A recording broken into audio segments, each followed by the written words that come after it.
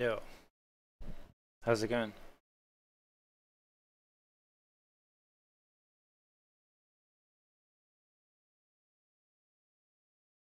Yeah, we turned all that stuff off for these streams.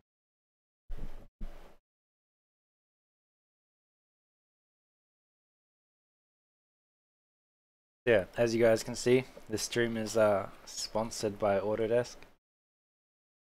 So yeah, you'll notice we you guys can't hear music, right? Cause yeah, we can't play music. So you'll have to play your own music.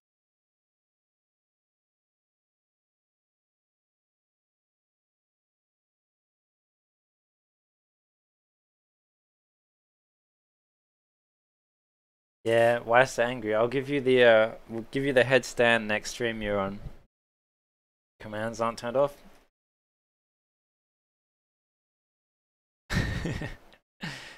Yeah, we also don't have the chat on the stream as well. On the screen, I mean. Just to keep it a bit more professional, I guess.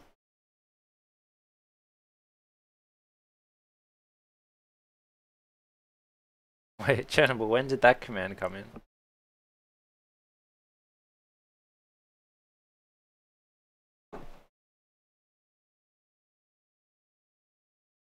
Yeah, you guys can still you can still gather your points. You just can't spend it on most of the funny shit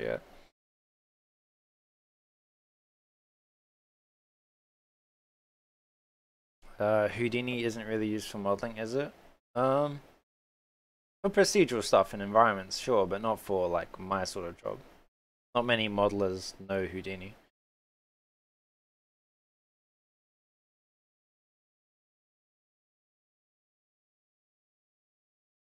Yeah, we'll give a few minutes for people to come in. We can chill for a bit.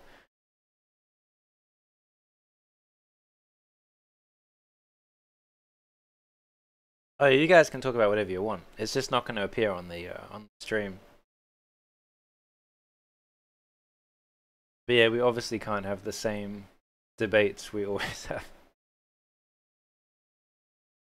Where's my Autodesk crew shirt? That's a good question. No, I don't work for Autodesk. This is they're sponsoring a few streams. I don't represent Autodesk. Hey Orlando, thanks for the follow. Like I'll still read out like subs and follows and stuff like that, but we turned the notifications off as well. Because all these streams are going to be uploaded to YouTube as well, so people can watch them all. Which is also why we don't have music on, because we don't have like the rights to the music.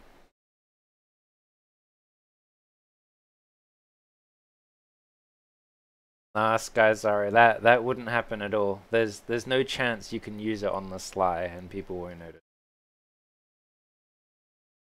Yo, Gary Visuals, thanks for the follow.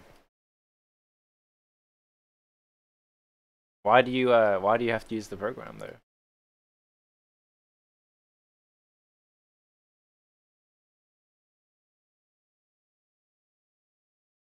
Yeah, we'll give it another minute or two for people to come in, and then I'll explain what we're gonna do. Crimson Plaque is still not up on the wall yet.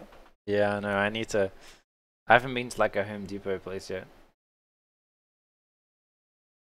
Maya is so tough. It's been a few days. Man, it takes way longer than a few days to learn a program, man. But don't worry, you'll get it. You have no choice. The plaque. Yeah, man, we got the plaque here.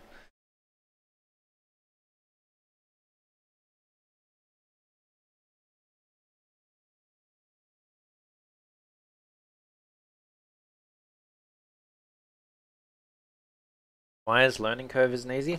It's not too bad.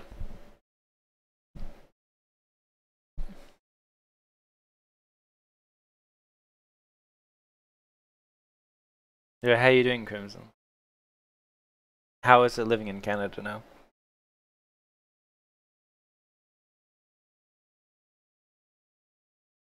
Autodesk stream? Yeah, this is the first Autodesk stream. Rich will have his hand. Yo, alright, so yeah, we're gonna be doing a series of streams and we're going to be doing a production film asset, right? But we don't really. Yeah, thanks for the shout out, Chernobyl. So we don't really have much time to do it. So what we're going to be doing is I also need to own everything in the stream. So I'm going to be rebuilding one of my concept meshes. Like, this isn't a good film mesh at all. Like, this topology is gross.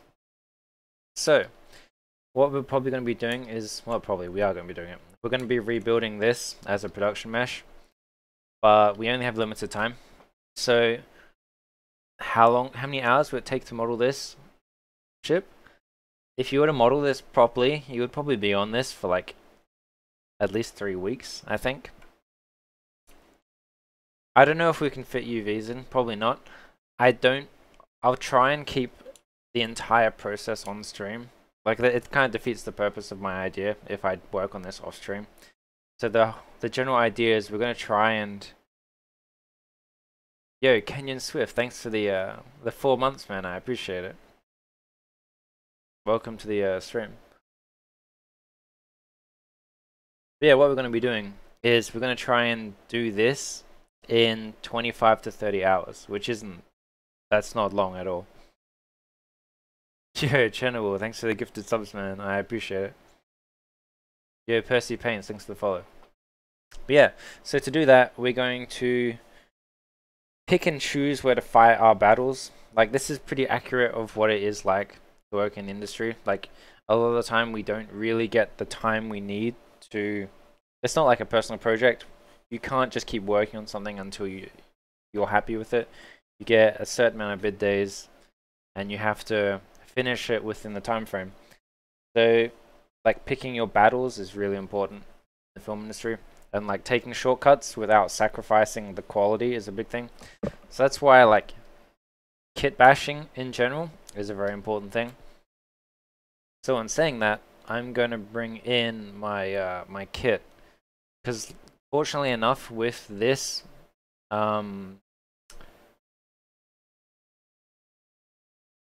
design I have, fortunately I have a sub-D version of a lot of the pieces. So I'm going to bring my sub-D kit in. Dude, Harcade, is it Juan? Thanks for the Twitch Prime, I appreciate it.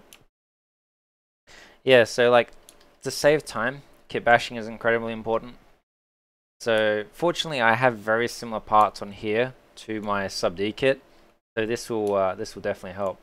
Like, fortunately, like here for example, I have this pretty bad piece, but I have like a nice sub-D version of it as well, so we can kind of kit bash with pre-existing stuff like that. Okay. Scam train? Oh, the Twitch thing, yeah. So yeah, usually what happens is with concept now, like 3D models are starting to be a lot more common. We can see a lot of greebles and pipe details here in the studio. Every artist have their own kit. Yeah, studios will usually invest into their own libraries of pieces. Like, it's always like, it's not iconic stuff, it's always very subtle. Like, for example, if you want to have like a detailed cylinder, there's no point of really building it if it doesn't really matter that much. There's plenty of like pre-existing cylinders you can kind of use. Yo, Fugasino, thanks for the tier 1, I appreciate it. Would I be talking about what's good topo and bad topo as you model the pieces? I mean, yeah, probably. Can you use parts of models I made at work for your own kibash? No way. It's studio property. Nothing can leave the studio. So like, I don't have any of my personal stuff at work, and I don't very obviously don't take any of my work stuff home. So this is all my own personal stuff. You have to make everything. Very hype, such stream. Wow. Yeah, thanks, John. Yo, Yannick, thanks for the follow, and Ryan Hart, thanks for the follow. So yeah, as I was saying, with like concept now, 3D is very normal. So it's very, very normal for us to get a 3D concept model from the concept artist. like even though they paint on it, they usually also send the file. So usually the first thing I do, we get our kit, no, not the kit. We get our concept mesh. Oof. I'll just rename it concept mesh. And then we bring the concept mesh into the scene. And the first thing you want to do is like set up the scene. So like all studios have like a universal scale used within each studio. So I usually just bring a person in so I can see visually what the scale is. And the very first thing you do is you kind of get it to roughly the right scale. Depending on, like, if you get like a scan from on set, usually it comes with a 1 meter cube, which you can align with the default Maya cube for 1 meter. But obviously we don't have that, it's concept art. So we're gonna roughly do this. Like the thing is, you want to get this stuff sorted like at the very start. You don't want to have like a really random scales. But that looks pretty accurate. I also want to put it like on the floor, or at least close to. And then the very obvious one is you want it in the middle. I mean, I know mine is in the middle. If it was off on the side, you'd obviously try and get it in the middle. Yeah, we have our concept mesh.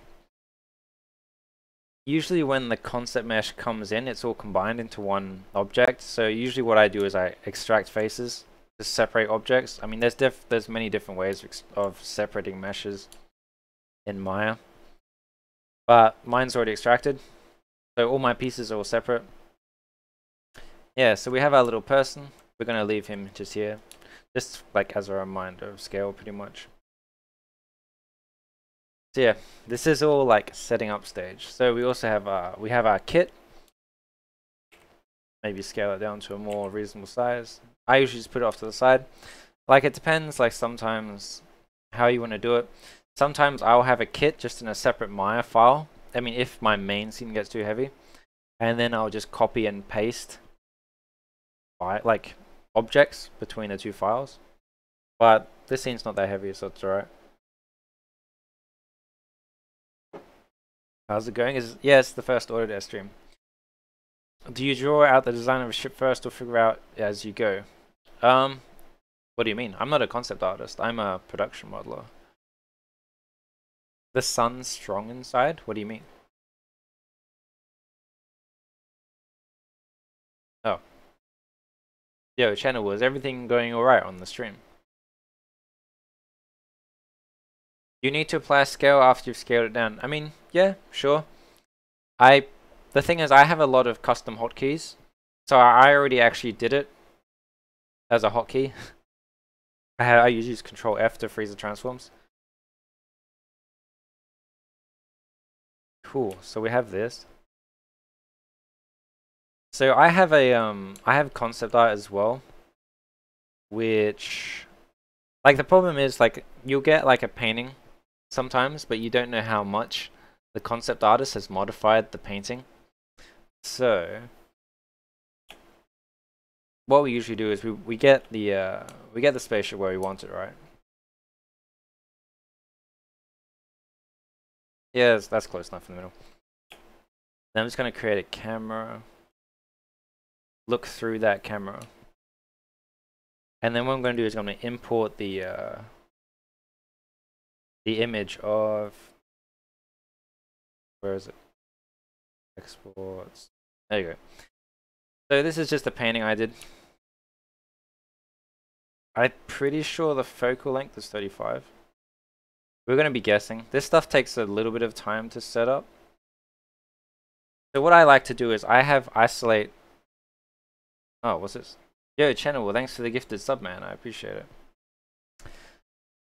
Yo, we got 100 people here already. That's pretty awesome. Yeah, thanks for tuning in, everyone.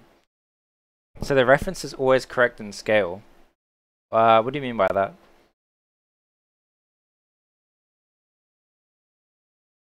I don't know what you mean by correct in scale.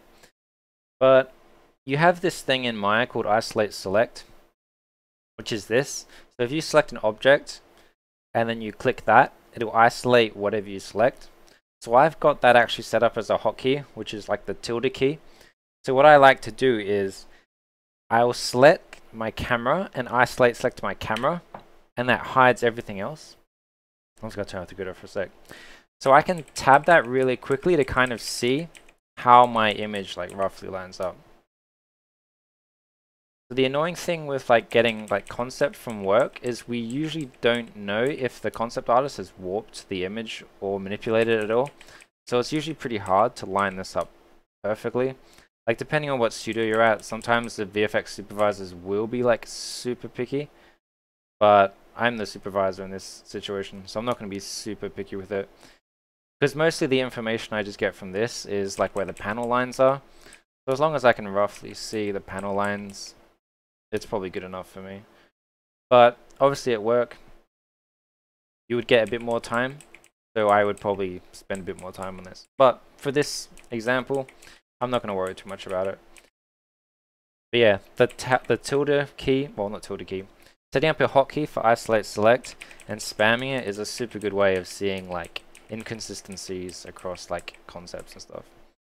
But that's probably good enough. But yeah, once you've got the camera down, make sure you lock it.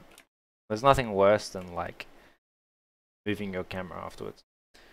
And then go back to the first camera.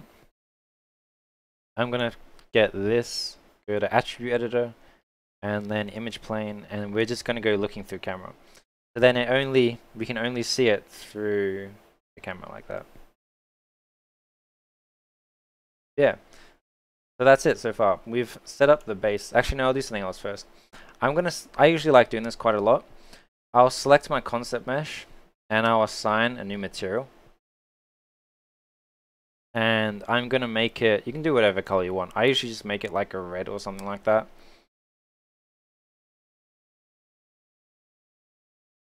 Something kind of subtle. Just so like as I'm building on top of it, I remember what is the concept mesh and what isn't. Yeah, so this is how I set up the general environment so far. Back with quality streams. Yeah. Alright, save it. We're gonna make sure you save it first. That's always important. Let's see. What's the chat saying? Do the concept artists give you a size comparison, or are you more guessing how big it is? I'm kind of guessing how big it is based on a person compared to the cockpit. So that seems like a very reasonable scale. But they might have a little person next to the image, not always.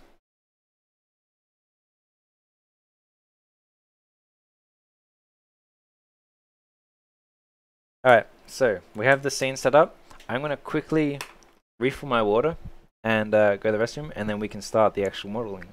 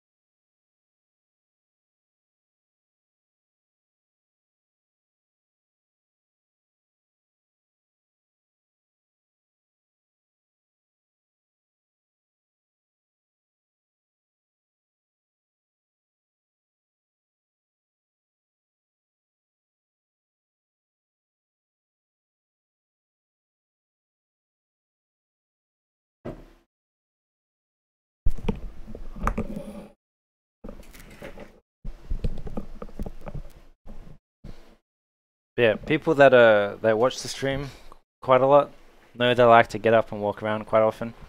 I think that's super important at work, like every 20-30 minutes just get up, because we sit in front of computers for a pretty long time. You're here, what did you miss? Not much. We're still just kind of setting up the scene at the moment. What happened to Railgun?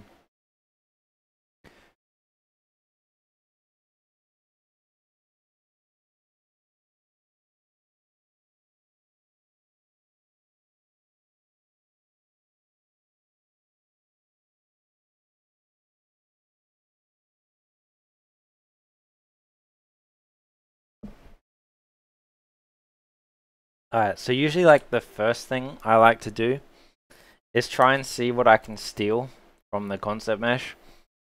Like there's a lot of stuff usually that, like, not everything will be good, but there's a lot of stuff we could probably take.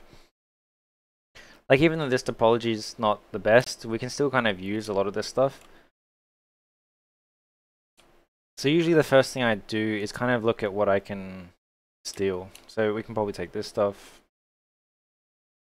This stuff is like, the topology is not amazing, but it's at least a decent thing we can use. That we could probably use. And I'm only just going to take one side of it. Actually, all this stuff is kind of decent. We take that one. So I'm just going to use Control G, group it, and then Shift P and put it out into the world. So I'm probably going to... It's always important to be like organized where you work. So I'm just going to call this one like L_panels _group. So it depends what side you like to work on. I personally prefer working on the left side, but it doesn't really matter at all.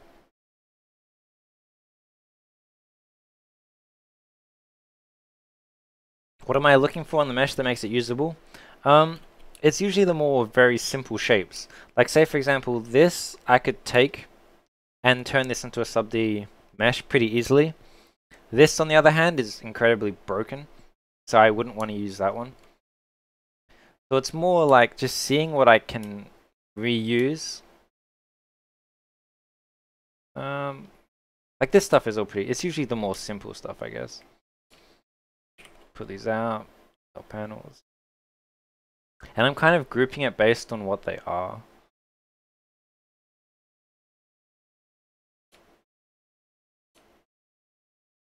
And we're still going to like heavily modify them. It's not necessarily that we're going to just leave them as they are. We're probably going to, like say for example, the bevels here are pretty bad. But like what we can do is, we go to face mode. Oh. Probably get rid of the bottoms.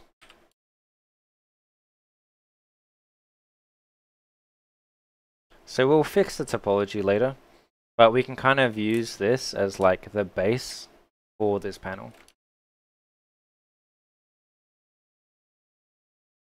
Oh, that's right, different hotkeys now.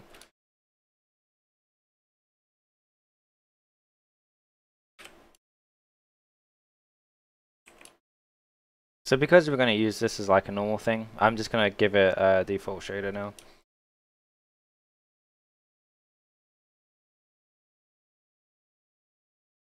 In film production, you model every detail without normals. We don't really use normal maps in film.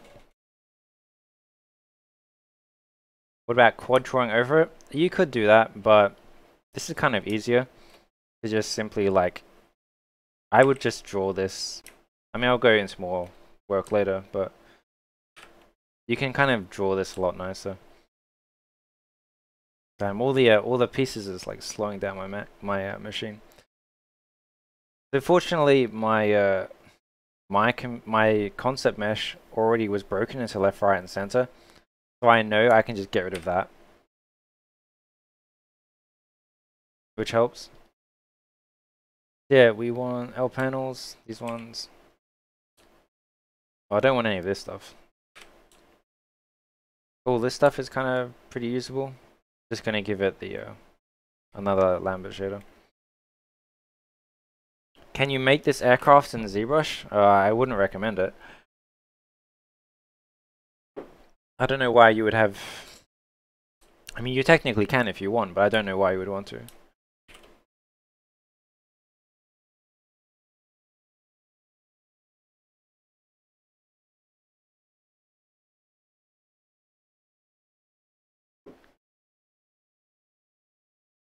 Damn, it's a lot of pieces. So this, I already know I have a sub-D version of that, so I can just simply use that one here.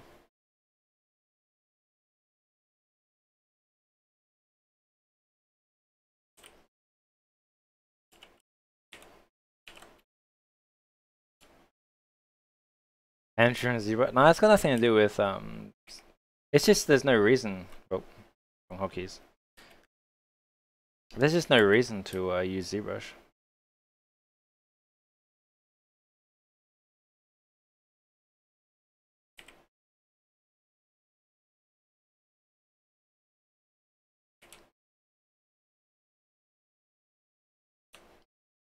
So what I might do is, I know this is the center of the cylinder. So what I'll probably do is I'll just create a locator and snap the locator with V to the center. So now I always know anytime I'm working on this, I can just snap to this. And I'll probably just leave that there. So I know, like, with this, I can snap that to here. And then now I know it's going to be in the center.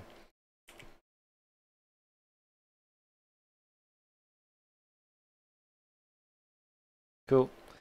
So we can probably get rid of all this.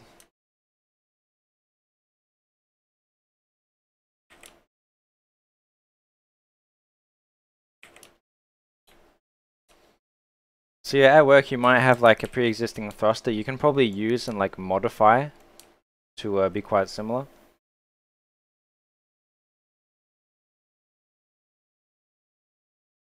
What are you guys talking about?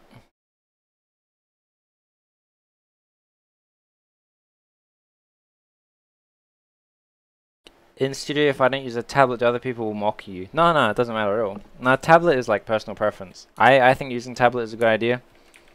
Just to prevent things like wrist pain and stuff like that. We can use this one as well.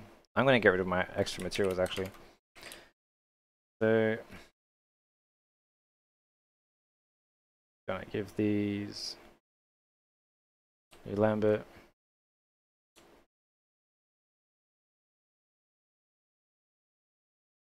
Just for the stream, we can have the red man. There you go. Standard Andrew stream. Was the thruster piece already sub D from the kit bash? So this is my sub D kit, and I already had a sub D version of it, so it was pretty easy for me to replace that one.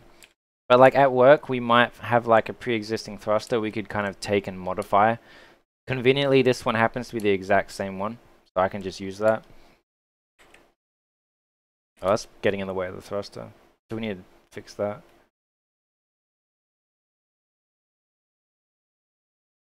So usually when I start, I kind of do the easiest stuff first. Oh, wrong one. If the model has damage like scratches, do you model that? Depends. If like, say for example there's scratches on here and you see the camera this close, then sure. But usually not. Usually like texture will have that.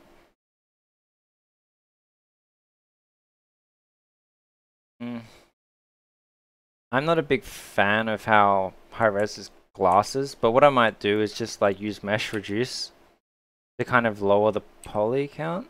Like something like this is actually pretty nice. So I'll do this sometimes, like I'll take the concept mesh, I mean this needs to be fixed obviously. But I'll take the concept mesh and try and like maybe run mesh reduce on it, see how that looks. There is like an interior part to it, we can just get rid of that. We'll give it a thickness again later, but this is just thing. I also do like to have different materials based on what things are. So I'll probably just have like a glass material, just so I can visually see like what is glass.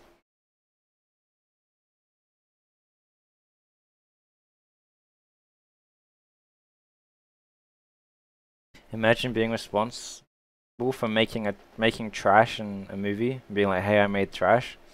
That's fair enough. I mean, we make debris all the time. What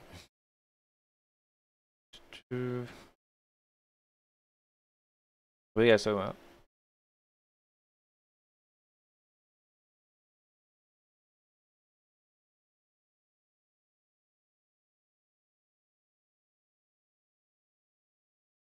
Yeah, we won't. The kit bash won't come later. I can probably hide that actually. But first, I want to get rid of all the extra shaders. So I'm just going to go to the hypershade and do that. Delete unused nodes.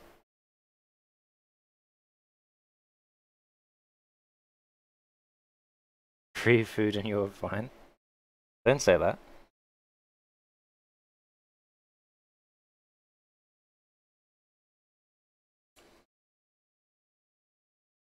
But yeah, what I also usually do, but I didn't do it this time, I forgot, is I'll get my concept mesh and I'll add it to a layer.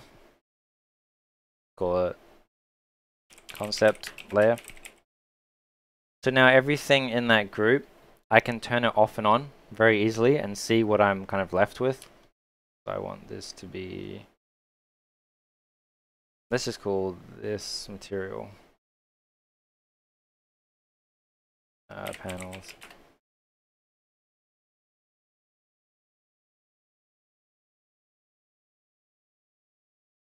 Do I want to show my reel before I start? I probably can't because we don't have the rights to that stuff, I guess.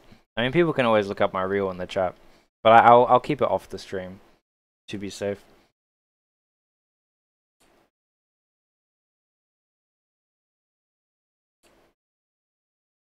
But yeah, what I also might do is, like, I don't need any of this subdivision, so I might... okay, that didn't work as I thought it would. I might just get rid of these edge loops just to make it lower poly, I guess.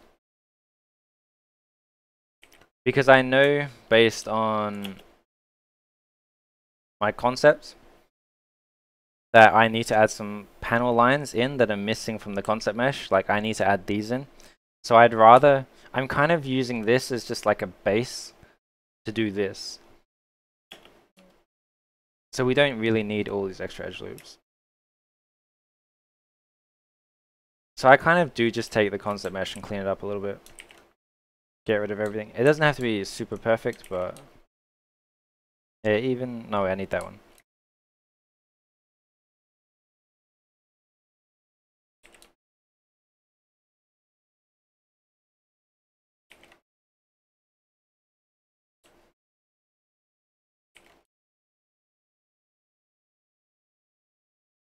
Yeah, so in a way, I kind of just used the concept mesh as, like, instead of just rebuilding it, I kind of just took away from what was already there. Oh, I need to unlock this stuff, don't I?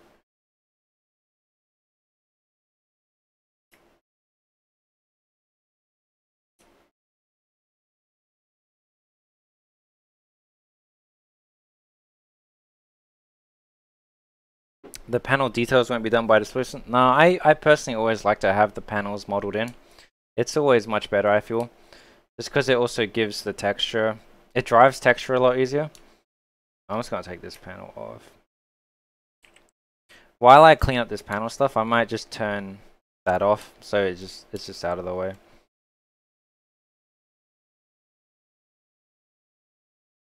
Oops. Oh, it's connected here still.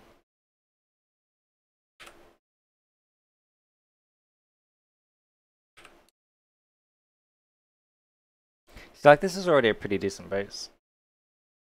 Maybe I could just probably just go merge verts. Oh no, it's gonna go down, isn't it? I won't do that then.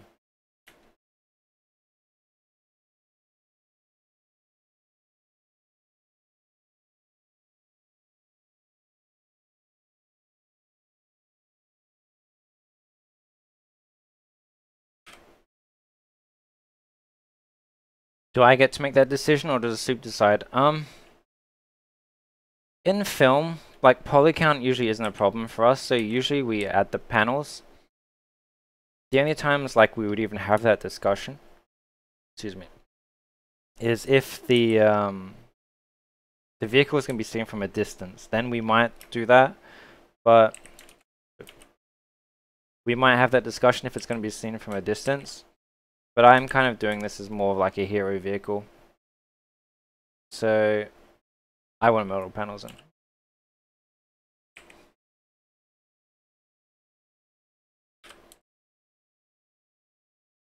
Would I mind sharing my hotkeys? Sure. Do you... I'll leave those edges though. Cannibal, do we have a shortcut for hotkeys? I know where it is located on my ArtStation, but I kind of want to go to it right now. Yo, how's it going? Let you make one? Alright, sick. Yeah, but the thing is, my hotkeys are all custom. Like, the hotkeys themselves don't really matter that much. It's personal preference on what you want. Like, I think everyone should have their own custom hotkeys.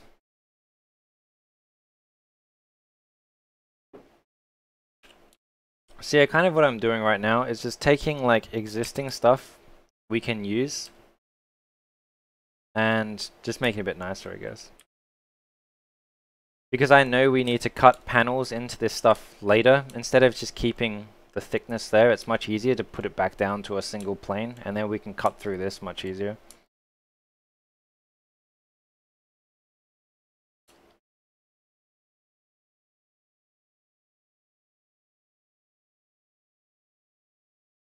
So you guys can't hear music, right?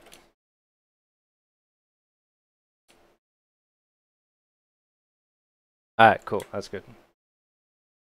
I just have music playing. But obviously we can't have it on the stream.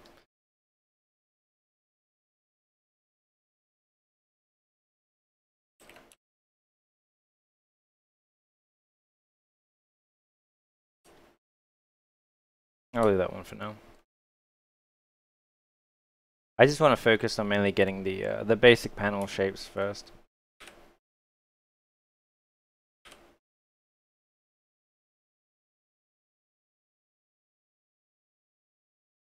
That spread isn't too bad, actually. I might leave that like that. So we will build an interior, but we don't obviously have much time. So we're probably going to block something out, like very basically. Unless you're actually going to properly see the interior, we usually kind of build something very proxy. We don't usually worry too much about that sort of stuff. Like usually just a chair. It's more so you can see like silhouette and stuff like that.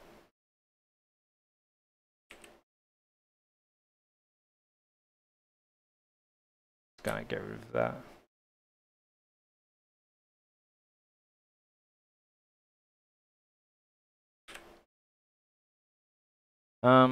It's important to have chords all over the model without tries or n-gons. I think it's usually better just to keep it clean and efficient. It's always better to be clean and efficient in production because someone else is it's gonna bother someone else at some point. How did I delete the edges in a second? Alright, I'll show you. So what you have is if you select one edge and then you go Control, right click to Edge Loop Utilities, to Edge Loop and delete, what it will do is if you select one edge and it will run along the full thing and delete the vertex as well. Or you can select it to just select the edge like that. So I just have that set up as a hotkey. So I have Control E to get rid of it and Shift E just to select it. Someone has a question regarding schooling. What do they say about schooling? You suggest someone study 3D art in university? I mean, the reality is like you don't really need a degree to do this job at all. But like degrees will help with visas. So it depends. It depends also the how you learn. Like I personally am self-taught, but I have pretty decent like self-drive. If you don't really have that self-drive, schooling might be a better option. Just because when you're surrounded by heaps of other students, it kind of gives you like the push.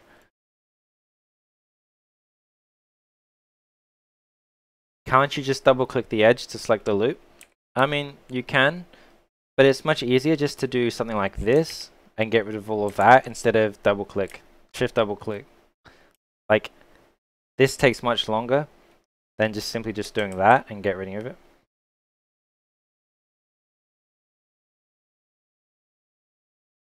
Also, before I used the hotkeys, I found it much easier to do this. So if you know, so you have this, right? If you know within the submenu where the other stuff is, you can kind of like you can kind of cheat it. You can go straight to the next one. So you can kind of just do like a tick to get rid of it, which is kind of cool if you know where that is.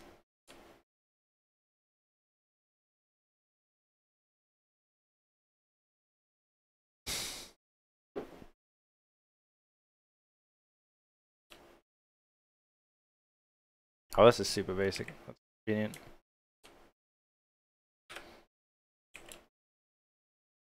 So yeah, before we really get like stuck into like modeling, usually like the first thing I'll do is just see what I can salvage from the concept mesh and take it and group it. So we have, what's this? Put that in the L panels. So we always work in like left and right as well. So make sure you have everything in organized that way, because it makes it much easier to just simply like mirror across. See what your mesh is looking like.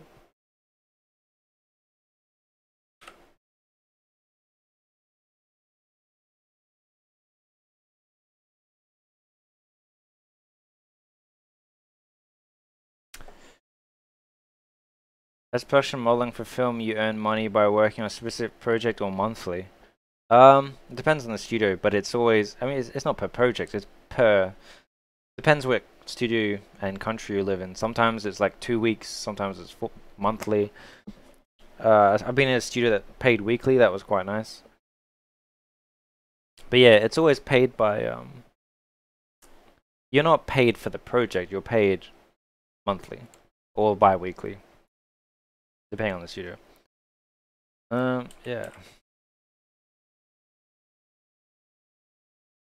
That mesh is pretty bad. These things are pretty simple, we can probably take those. Actually, I think I have something like that already. Ah, conveniently I do. Alright, that's cool. Oh, I have some of this stuff as production ready, that's very handy. Alright.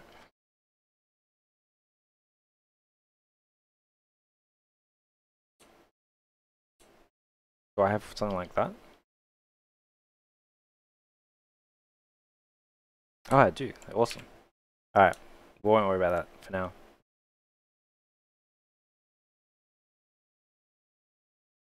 That is that.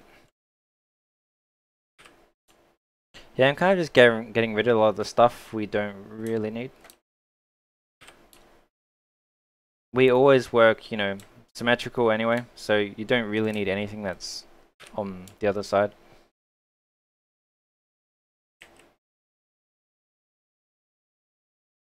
The rubber seals themselves are pretty simple. I mean, it's probably much easier to just fix that topology than start again. So I'm going to probably grab all the rubber seals. But since this is in the middle, I'm going to put it in like a center group. So C. And then grab the left rubber seals.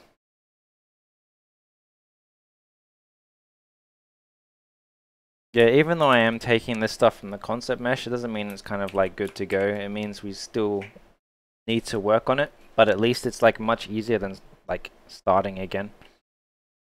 Or rubber.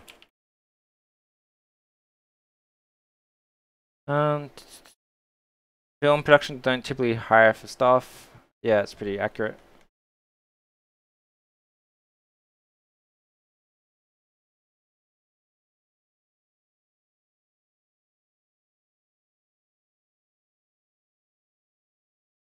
Oh, you might have accidentally selected through the mesh to the edge loops behind it. That might be what you did. Yeah, so we can, I might give the rubber seals their own material as well. So usually when I work, I like to make things colored. So it's not like boring looking at gray cubes constantly. Call this one rubber. Isn't it pain to organize while modeling because all of the transforms created in the outliner? What do you mean? When I say organized, I don't mean like anything too crazy. I mean more just like keeping things like left and right together. So I'll put like the L rubber and L things together into like the L underscore group and the C underscore group. You don't have to be like super organized, but the main stuff like this I think is really important because you need to know what you can quickly flip across. Use a box select and went through. Yeah. Yeah, like when I say be organized, I don't mean like don't stress about like every single cube you make, putting it into the group immediately. Just keep it between like left and right. Do you come from this aircraft idea or just director told you how to really do it? My question is really how they come with ideas. Oh, so we usually get the approved concept from the client. So we just make it. We know this is the design they want, so we just make the design. So I know the top and the bottom are symmetrical. I'm going to leave this now, but I'm not going to actually work on that one because we can just work on the top one. Same with this side. We know this is symmetrical as well.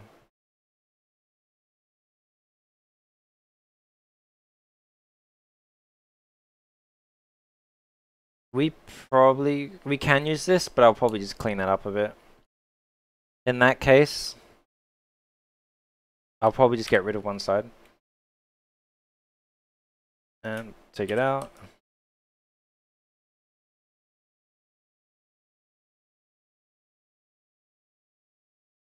You're still confused, but how? What do you mean?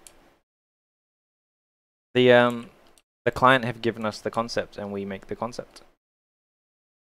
This one we can use. Panels.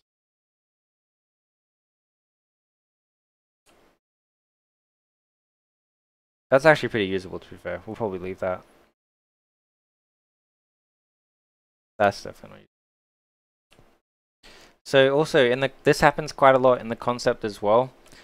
Like we'll get a concept mesh that's not rendered from the specific angle. So it'll be empty. So it'll be up to us to fix this gap ourselves. And something like this penetrating into this isn't good. So we'll have to change that ourselves. This is pretty normal for like us.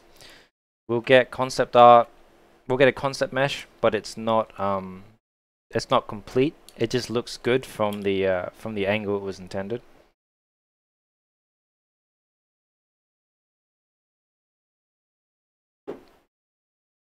Yeah, and something I know a lot of people like doing is like they like to get stuck into the details and stuff, but we won't worry about that for a while. We'll definitely focus on like the big shapes. The big shapes are always what's important. Yeah, this isn't lining up too perfectly, but I can still use this to get the general idea of where the panel lines are.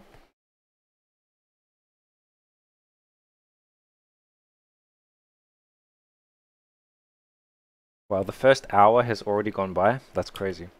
We only just started. But yeah, make sure you save as well. And save incrementally because you don't want your supervisor to come around and you're like, yeah, I have nothing to show because I lost 6 hours of work. It blows my mind that each studio that worked on Thanos had to create their own version of Thanos, but it all looked identical. I don't know. The things with like sharing assets between different studios is they have their own technical pipelines, and that sometimes can get in the way and cause problems.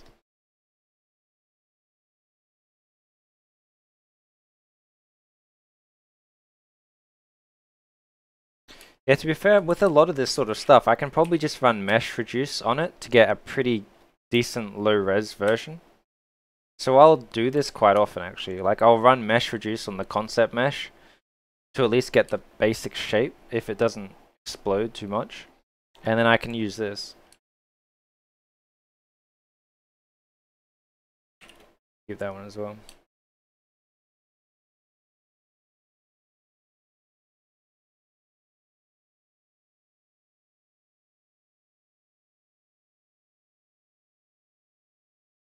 Details we'll worry about later.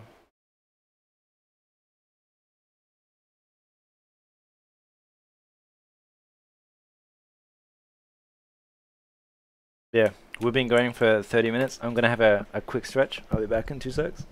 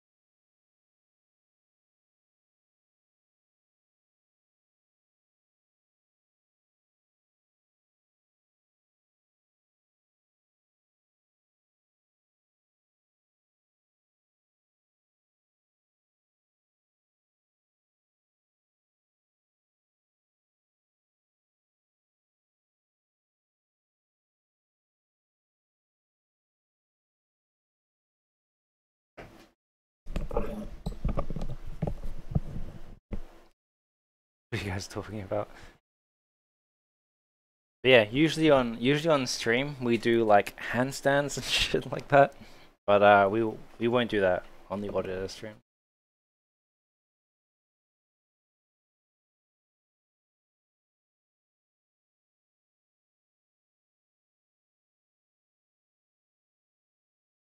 Perks of working with other 3D artists in the office. I mean, oh, we have all these follows. I didn't notice. Yo, Doug TV, thanks for follow. V Slayer, thanks for follow. The moderator, thanks for follow. Dalis and Lepax, thanks for follow as well.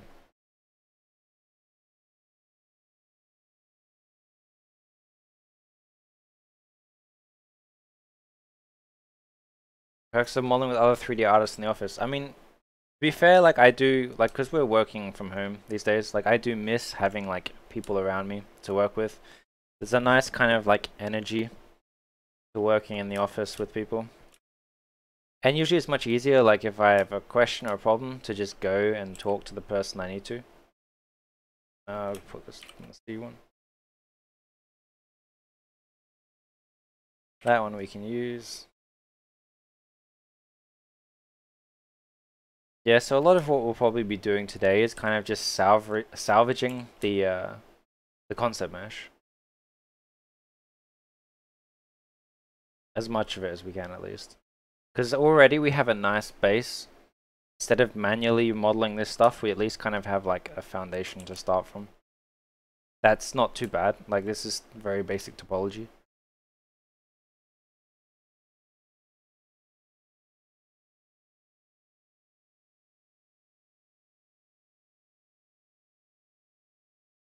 If you want to work in film, you have to eventually learn Maya. That is facts.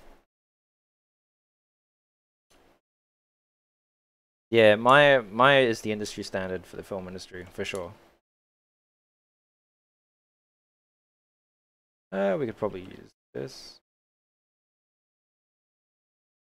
God, this topology is awful. But like the thing is, for a concept artist, this doesn't matter. So like, don't judge the concept artist topology too much. Not their job.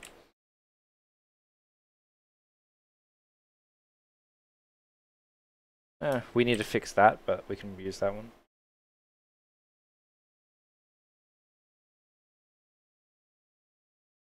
So I think I might actually have something like that. Is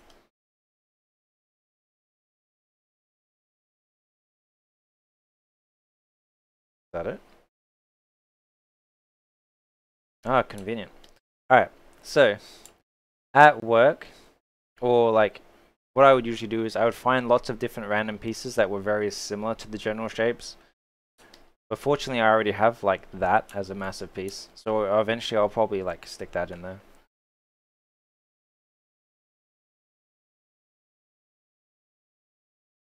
So do you know if Fausto did concept model, it will be clean polys?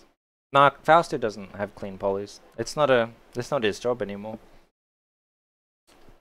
I talked to Fausto a few years ago about like switching to concept, and he was saying like the first thing you have to do to be a concept artist is forget you're a modeler. I was like, okay, that doesn't make sense. Because your job isn't to do good topology anymore, it's just to get shapes. We can use this as well.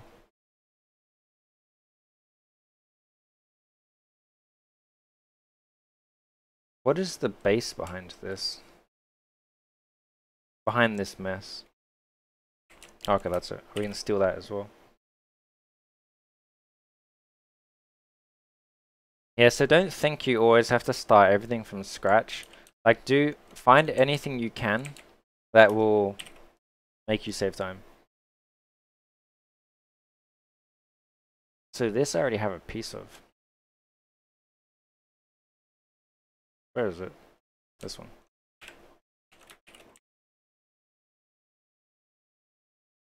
Where is the base behind this mess? I know, right?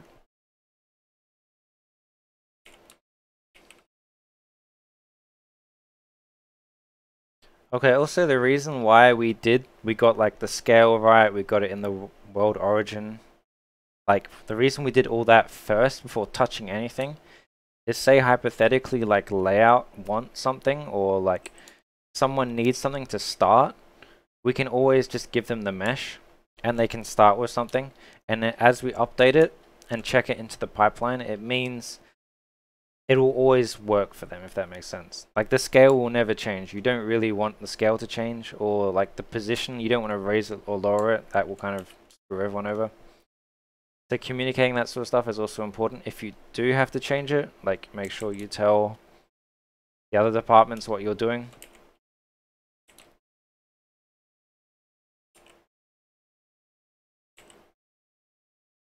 Oh, okay, so it is kind of different.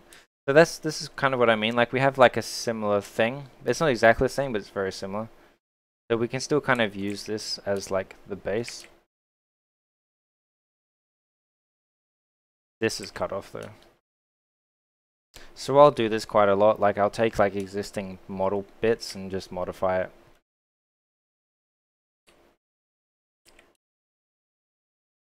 It's not exactly the same.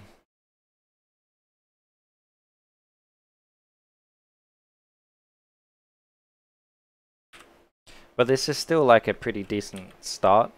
Instead of starting from nothing, we have this.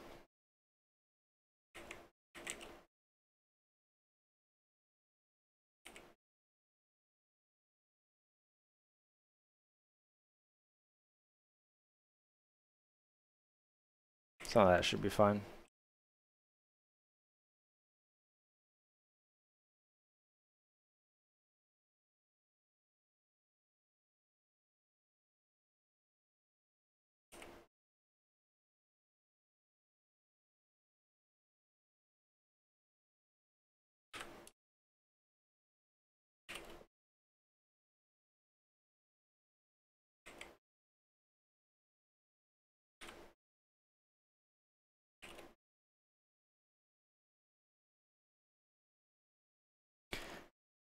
Do I think the movie industry would use UE5 as rendering? I have no idea. I mean, game engines are definitely making waves, but I'm not really in the position to know too much about that sort of stuff.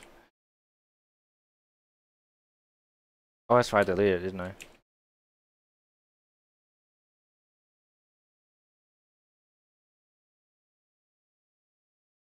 I? What's that? What is the best country to have jobs? Fast as a 3D designer. Well, that changes all the time. I mean, Canada's pretty good. I mean, yeah, Canada's pretty good. UK is pretty decent. Well, London specifically. Depends what industry you want to work in. Mandalorian use UE4 for environments. Yeah, Mandalorian did some pretty cool stuff with the stagecraft thing. What do you guys use for freeze transforms? I use Control F just because that's what I made up my hotkeys like 5 years ago.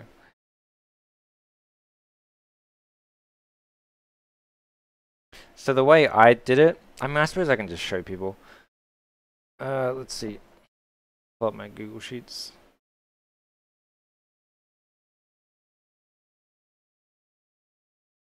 So this is how I set my hotkeys up. I just put like all the keys down one side and then put like standard Control Shift all that stuff at the top. And then I wrote down the ones I didn't want to change, like the basic stuff, like preview smooth and wireframe mode, all that sort of stuff. I left them. I wrote them all down, and then I saw what I had gaps with, and then I just added my own personal hotkey. So the green ones are my personal ones. So it depends entirely on like what you want to do.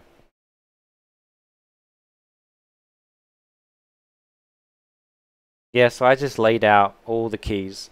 So now I always have this. So hypothetically, if I can't, like usually you can get your own hotkeys into the studio. You just let them know I want to bring my hotkeys in, and they'll, depending on their protocol, they'll get it into the studio. And then, yeah. If you didn't have that, I have access to this everywhere, and I can just manually set my hotkeys up at work. But yeah, this is how I usually do it. But yeah, your personal hotkeys, it's up to you. You don't like have to use hotkeys. Like I know heaps of badass artists that don't use many hotkeys, and that's well doesn't make them any slower. I personally just like using hotkeys. Bullshit. So yeah, when I was saying like be organized, like you can see I'm not being like super organized. I'm just making sure at the very least, like left and center are still in the right place. Um, what about Blender? What about Blender? Um, yeah, it depends on the studio. Like sometimes you can bring a USB in and give it to the tech guys, and they will look through it and give you access to your hotkey file.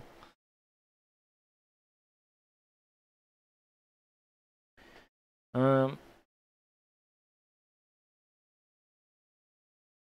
like as far as like using your own custom scripts, that gets a bit more difficult though, because then like technically anything you do at the studio they own. So like if you're writing your own scripts at work, it's work script now. So that's why it's always hard when people want to bring in their own like personal tools and stuff like that. It's hard to justify. Oh, this is in the L group. Every now and then I keep just updating to making sure I can see the. Oh, that's why it's panels, isn't it?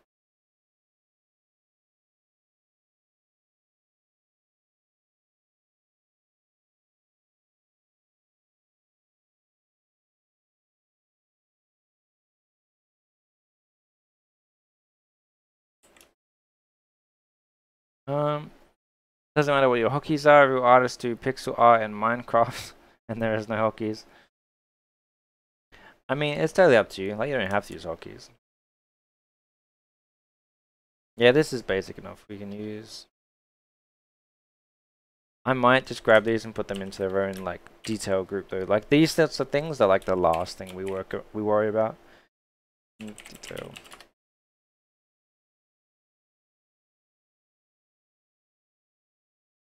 Yeah, we can use that.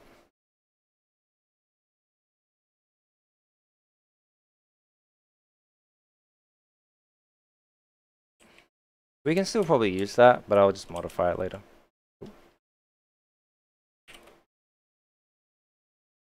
Put that into the L detail group. Oh.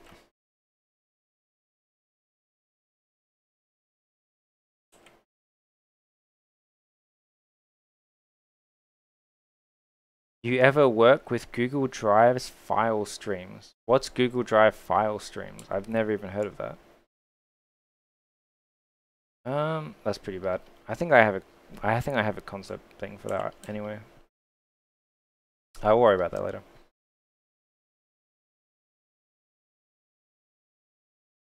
Ugh, that circle's a bit screwed up, but everything else we can take. So probably put this one in.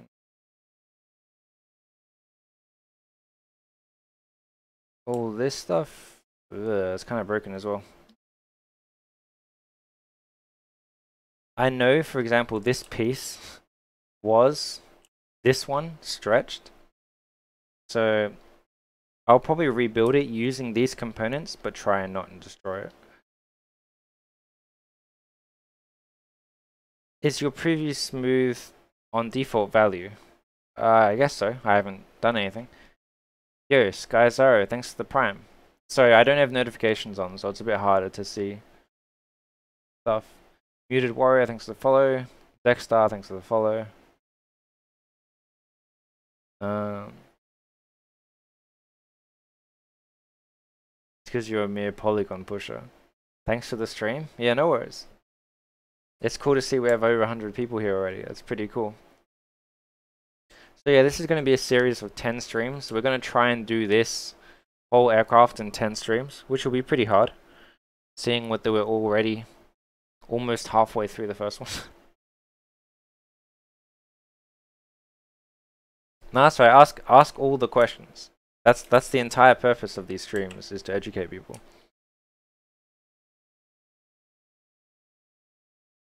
So this topology is kind of terrible, but maybe I can use it later. this is also another sort of thing. Like we have like intersections like this and holes on the back, so we definitely need to like fill those up as we go. Same with down here, we need to fix these problems.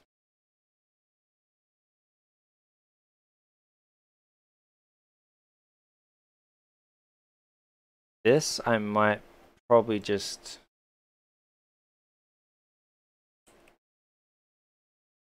do I have one already? No, I might as well just fix this one actually. So we know we only need a small section of this one. So I'll probably just cut this here. Get rid of the bottom.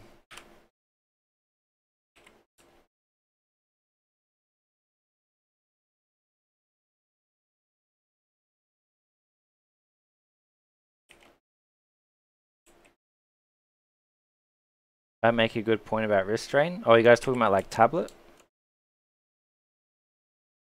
So I'm just kind of like fixing the topology here. Oh, I need to unlock this first. This is some weird normal bug thing. So it's because I imported it and exported it multiple times. Unlock normals. And it's inverted. That doesn't help.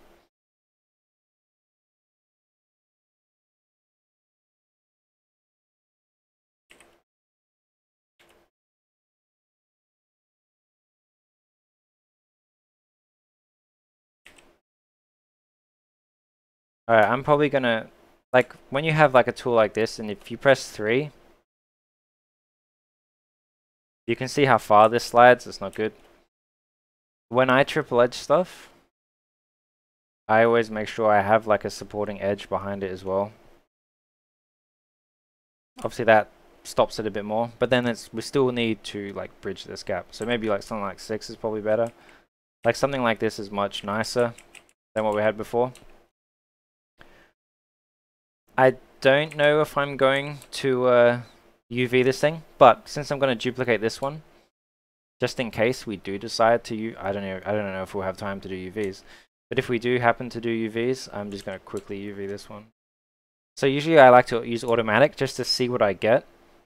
And wait, why is it like that? Oh shit, I didn't do the other side. All right, we can fix this now. So I usually do automatic just to see what I get. Automatic is usually pretty decent these days. So I'll probably merge that like that. Okay, that's cool. So what I'm probably going to do is... Actually, I'll probably just do this. Select that edge, get rid of that one, get rid of the edges, and then just redo the 6.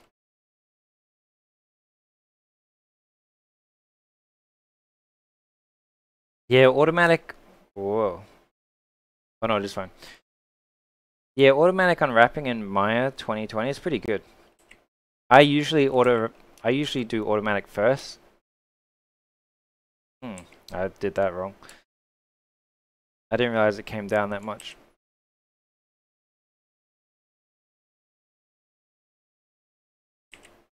Alright, so my UVs have changed, obviously, when we did that. So we can probably just unfold these ones that way. One. So I only did this just so I have like I have UVs ready to go. I don't need to worry too much about this. We can, it's just in case I UV later. We have one of them UV'd before we duplicate. So anytime you duplicate something, like always UV it first.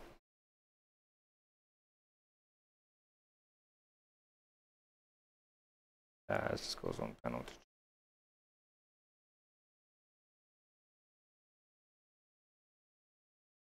How do you suggest practicing getting better at concept design? I'm not a concept artist. I don't know how to say that. I would definitely say like looking at the real world helps everyone in CG in general. Like so much of what we do is based on the real world. Like even this spaceship is based on like real cars, real vehicles, stuff like that. Cool, so we have that one, right? And this is where our handy locator comes in. So I'm gonna move this here. And how much does this rotate around? So that is 10 degrees. Alright. So what I'll probably do this manually. Well, all this stuff we don't need. We need that. This, whoa. Need this.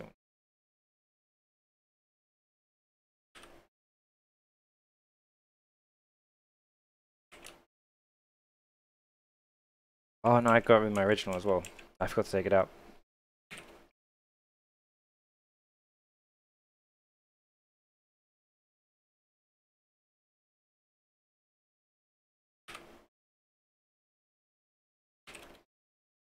Cool.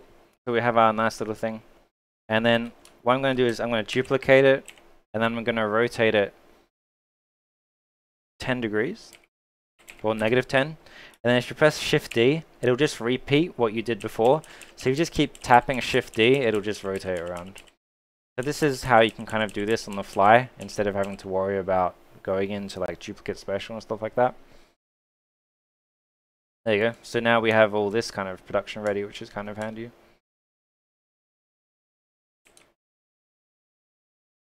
Something like, actually, what does my concept look like? Oh, it doesn't look anything different. Alright, in that case, I might make all this production ready as well. I've seen some people do 2 edges. I suggest not doing 2 edges. 3 edges is always better. Because especially when it comes to like UV seams. Like if you UV this and then smooth it. Oh, that's right, these stuff's inverted, isn't it? Unlock. Reverse. So when it comes to like UV seams, some people try to do 2 edges. It's not a good idea because when you smooth it, the UV seam is going to move. So it's always better to have 3 edges. I'm going to probably just get rid of one of each. And I'm just going to manually triple edge it myself later. Get rid of this one. It is moving a little bit, but it's not too bad. So when I triple edge, like one of the cool things I use is I use the bevel tool actually. So what happens is if you bevel, I'll show you what I did actually. I went shift right click bevel edge. And then you drag this out. And then if you put it to, if you turn chamfer off, it'll give you a triple edge for you. So it'll be like a 90-degree angle. So this is a very easy way of having consistent triple edging across your mesh. So we got them all done at the same time. Super convenient. And then of course, edges will slide so much. So we need supporting edges. Put one there, one there. Yeah. Yo, Hugo, how's it going, man? Yo, if you guys don't know Hugo's desk, you should definitely check him out. Yo, thanks so much for the shout out, man. I appreciate it. Yeah, so same deal. We still edges will slide too much, so we just add some supporting edge loops. And there you go. That bit's kind of done.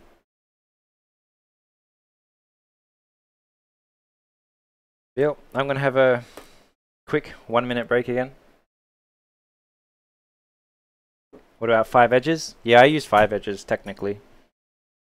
But yeah, I'll be back in a minute.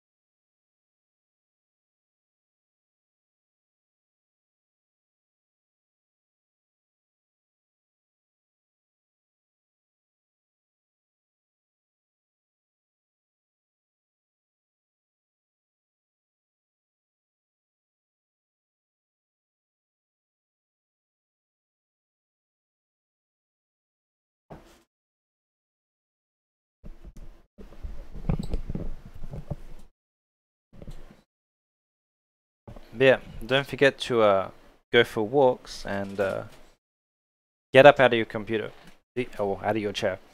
Because yeah, we sit in front of a computer for long times, so make sure you keep moving. Yo, Hugo's Desk, thanks for the 6 months, man. I appreciate it.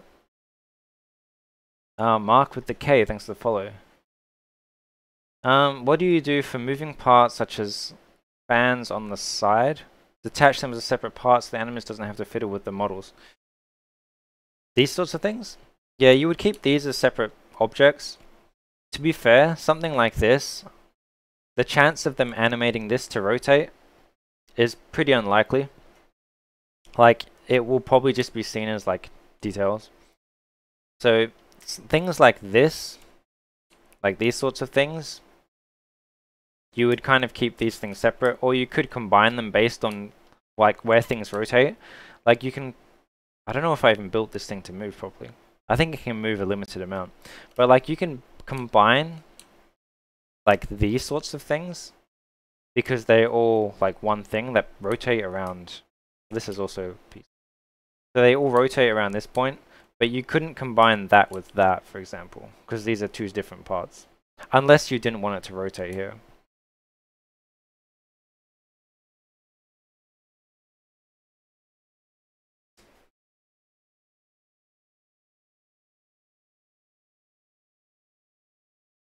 Yo, how's it going?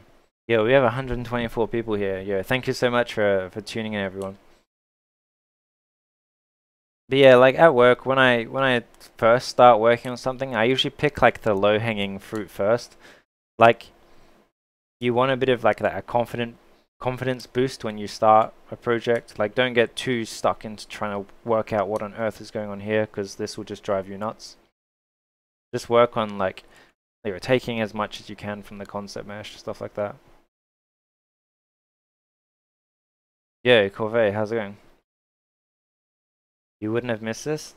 You probably wouldn't anyway, because we're going to upload all this on YouTube. Another Andrew.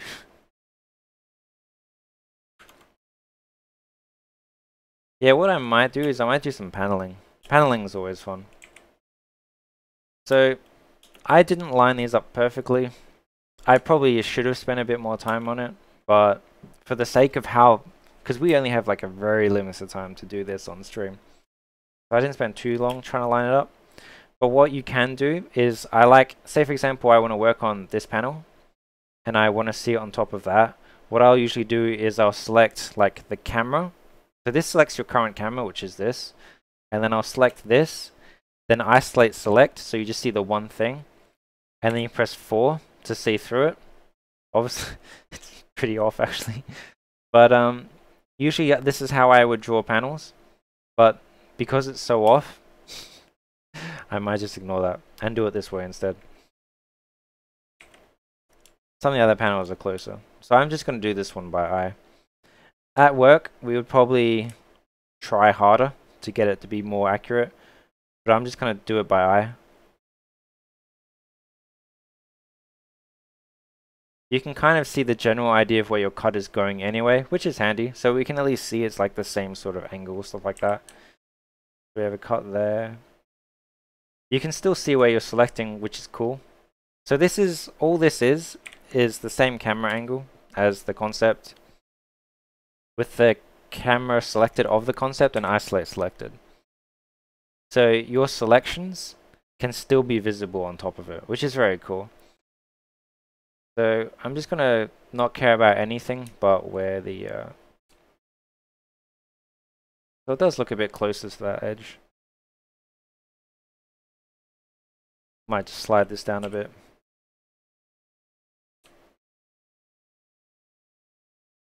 You really miss streaming, but been looking for a house for 8 weeks? Yeah, man. How's your house coming? How's your house looking, going, Hugo?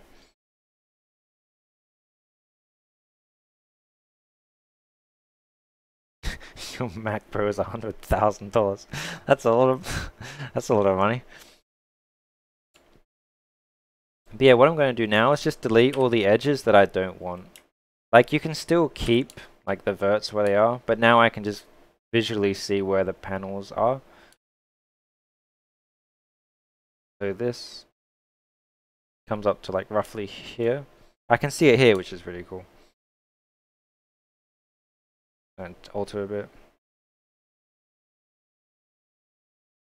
I'm just going to do it by eye. That worked out quite nicely.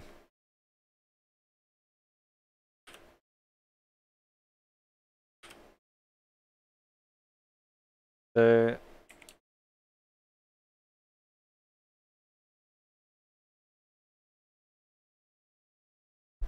what I also like to do, if say for example I didn't want to like commit into this yet, I do use creasing as like a modeling tool, not for like the final product, but what you can do is you can crease the edges where your panels are going to be. So I have it as a hotkey, so now I can always see where my panel lines are. So I won't use creasing for the final result, but I can still use creasing to visualize what my paneling will look like before I commit to it. No one except pets? Yeah, that's a shame. Keeple on Twitch, thanks for the follow. Eric, Sif, Soka, thanks for the follow, everyone.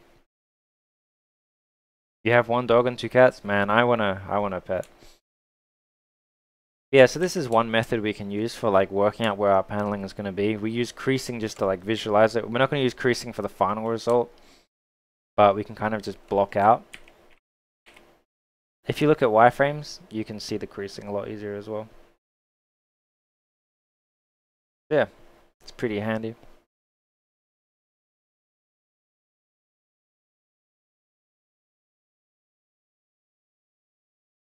The higher in the hierarchy, the beefier your computer has to be. Yeah, Hugo's machine is pretty beef. So let's do this one now.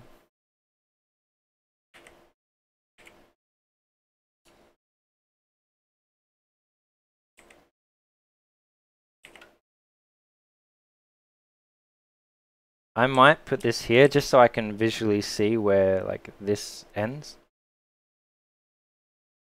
So same deal, just select those.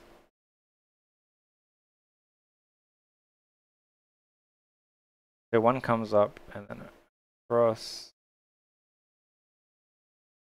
Alright.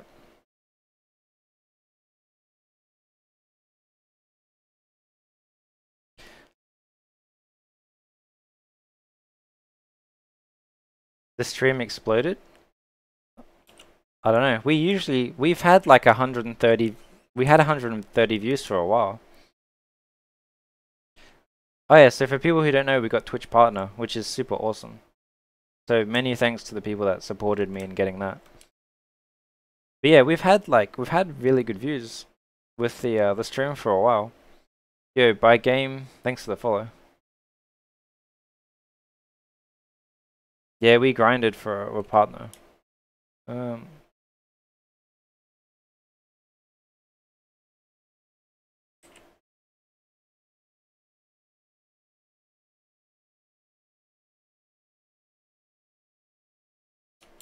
So yeah, I have creasing as a hotkey. But for people who don't know where creasing is, it's under oh god, where is it? Windows, modeling editors, crease sets. And here you can create a set. Like if you want this one, we can create a new set and give it a value. 10 is the highest, like the sharpest, and 0 is obviously nothing. For me, I don't really care about the sharpness, so I'll get rid of this actually. What I'm doing is I'm simply just I'm just activating creasing and then just dragging to the side because it doesn't matter too much to me as long as I can visually see it.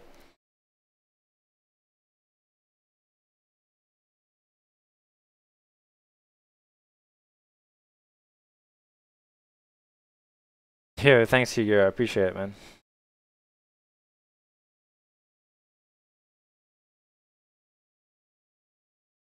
You haven't watched the stream for a while? It's all good. So if I want to match like that edge line, I usually just use insert edge loop delete, insert edge loop I mean, and put it equal distance, grab the edge I want to, oh, okay. It's not quads. Alright, now we'll try it. Oh, still more than quads. They're here as well.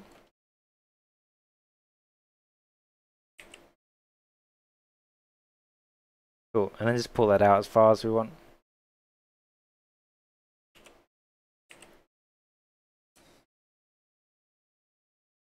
Yo, thanks for the 500 bits, man. I appreciate it.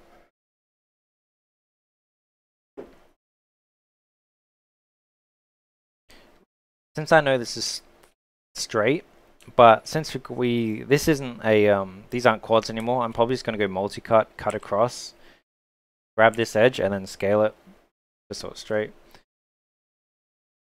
So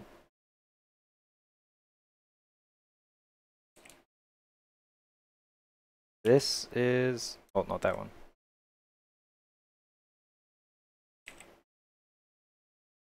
Gonna make a few run. Yeah, thanks for tuning in, Hugo. I'll catch you later, man.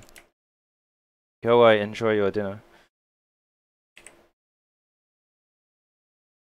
So when it comes to this sort of stuff, I don't really care too much about the topology yet. It's still just about kind of blocking out where the panel lines are going to be. But yeah, depending on your supervisor, like some supervisors literally do this on your mesh. If that's the case, you should match this stuff much more perfectly. But since I'm kind of the supervisor in this case, a lot of the time I usually try and show the concept next to it anyway. Like if you saw something like this, you would assume the panels line up much nicer. It's close enough. No one's really going to notice because no one's really going to see the concept when they watch the film. They're going to see this. So, but it depends on your supervisor. So this is obviously close enough. Do you ever use F-Spy to help match the camera? I don't know what F-Spy is. To be fair, most of the stuff I usually do at work is more the concept-based stuff, so it's very vague anyway. So usually I wouldn't even get these panel lines that obvious. I would have to make up a lot of the stuff myself. Like a lot of the times I'll get like really vague gestural shapes, so there should be panels, but we don't know what it is. So I usually make the panel lines up myself as I go, but since I drew the panel lines here, I kind of know what I'm looking at.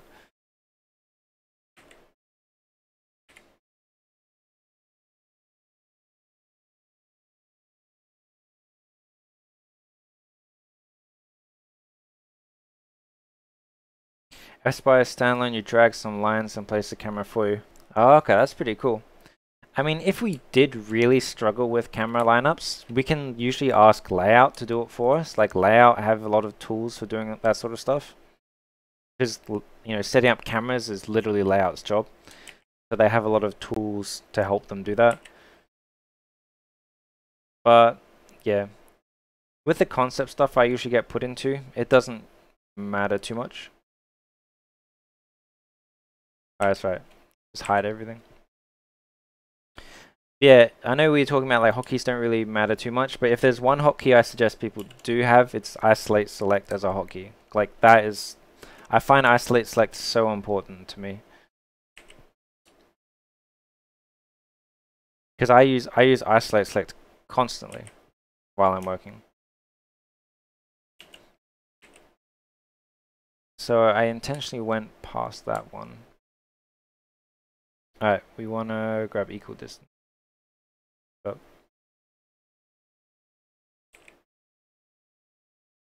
Yeah, it's pretty accurate. Nope.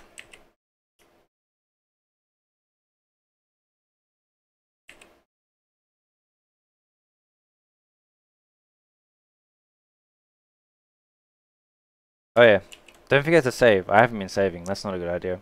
And save incrementally as well. Like sometimes, like I'll go up to like crazy amount of files for a single asset just because it's always better to have it saved in increments in case you mess something up.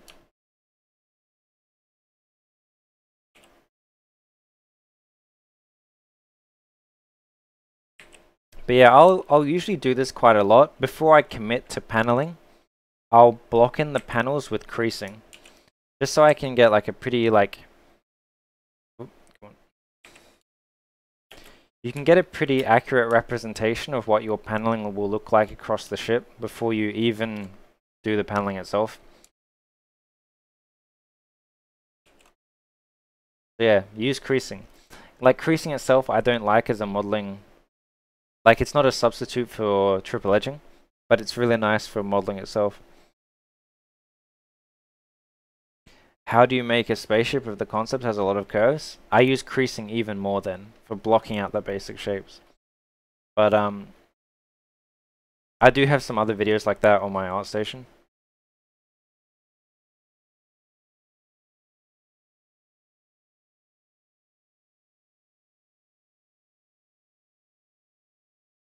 Yo, how's it going? Gives your camera stats like focal length. That's pretty cool. Alright, back we go. But yeah, isolate select is important to have as a hotkey. It'll help you a lot. There.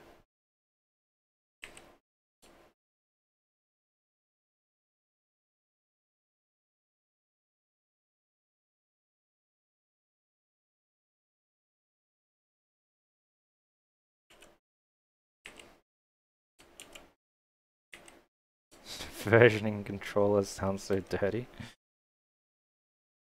Yeah, so it's pretty decent. This one I might run... I use mesh reduce a decent amount, just... Oh, that's way too much. Crank that down a bit. 20%. Maybe 10% actually.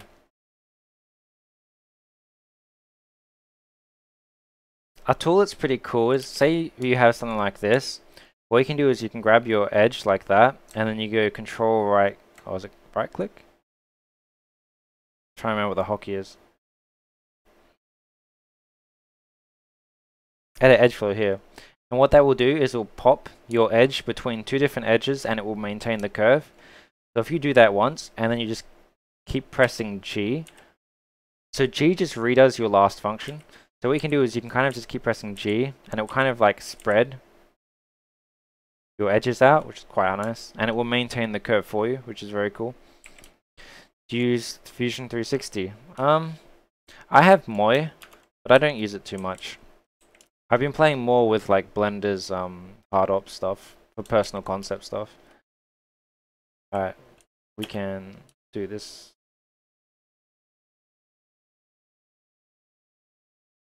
Alright, I'm sorry.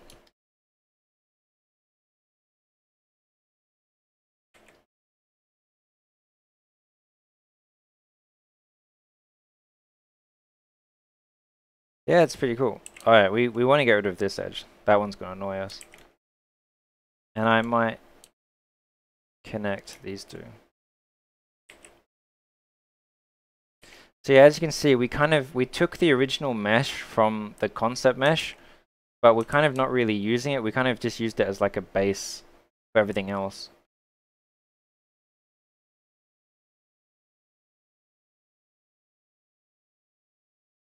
Yeah, Moi is pretty cool for like that sort of stuff. So start cutting some panels in. Where does that go?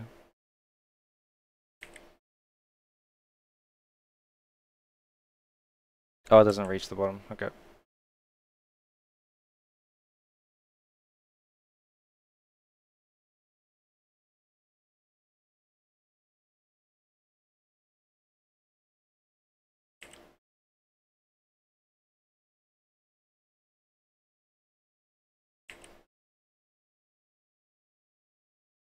If I want to see what it looks like with this out of the way, I can always just hide it here and just see what it looks like.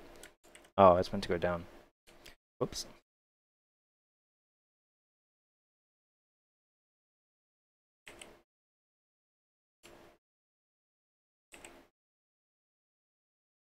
I'm a nice person? Why, thank you.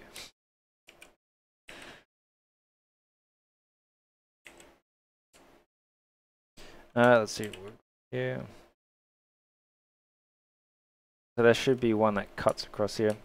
What I might do is, like, if I want these lines to be perfectly straight, I'll probably just go to the side view.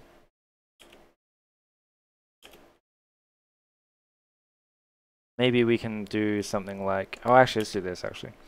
Let's go back to this. Make this one camera 1, and then I'm going to make this one side. So now I can kind of see where... it's not... actually, I'll make it straighter.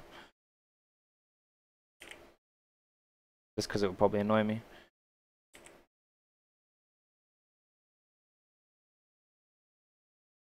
Cool. So I'm going to just do selection here so I can see roughly where it is. So right here.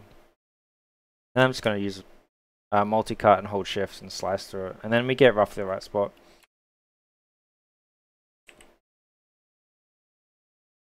Cool. So now we can go back to front view.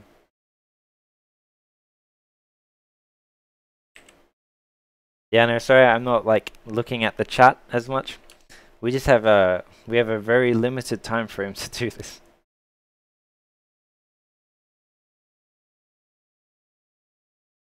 But yeah, this is kind of what work is like. We're trying to cut as many corners as we can and do it as fast as we possibly can. Let's do that one.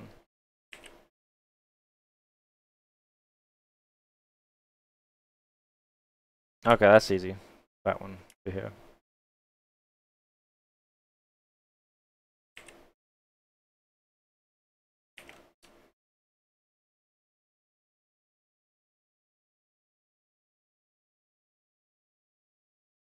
Yeah, I might just get rid of all these actually. The curve at that angle is not that great anyway.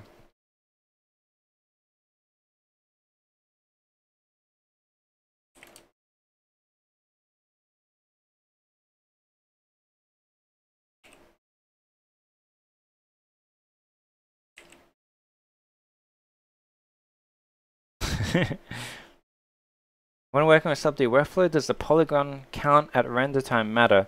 To an extent. I mean, like, you don't want to go too crazy. Like, you do want to be efficient. But then again, the polygon count doesn't matter as much for us.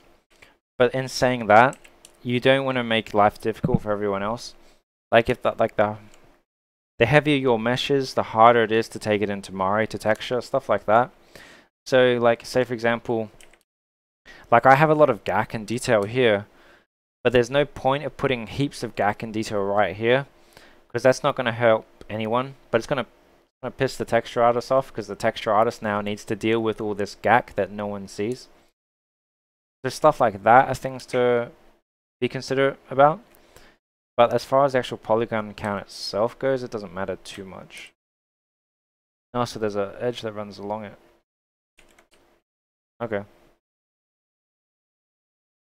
So that's this one. Oh, okay. In that case, I need to definitely fix this first. I'll probably fix the topology in general a decent amount. This one's kind of screwed up. Oh.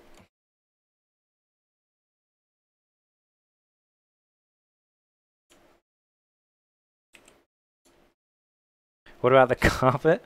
I mean, that was in Clarice. That doesn't matter too much. Clarice can just eat polygons. So if I want to maintain like this curve, I'm going to use the equal distance and start closer to the edge and then pull it out. And that will maintain that edge much nicer. Ugh. It's not the best, but we can modify it later. To be fair, we probably need to modify this anyway. It's not super clean. But still, for now, we'll increase that.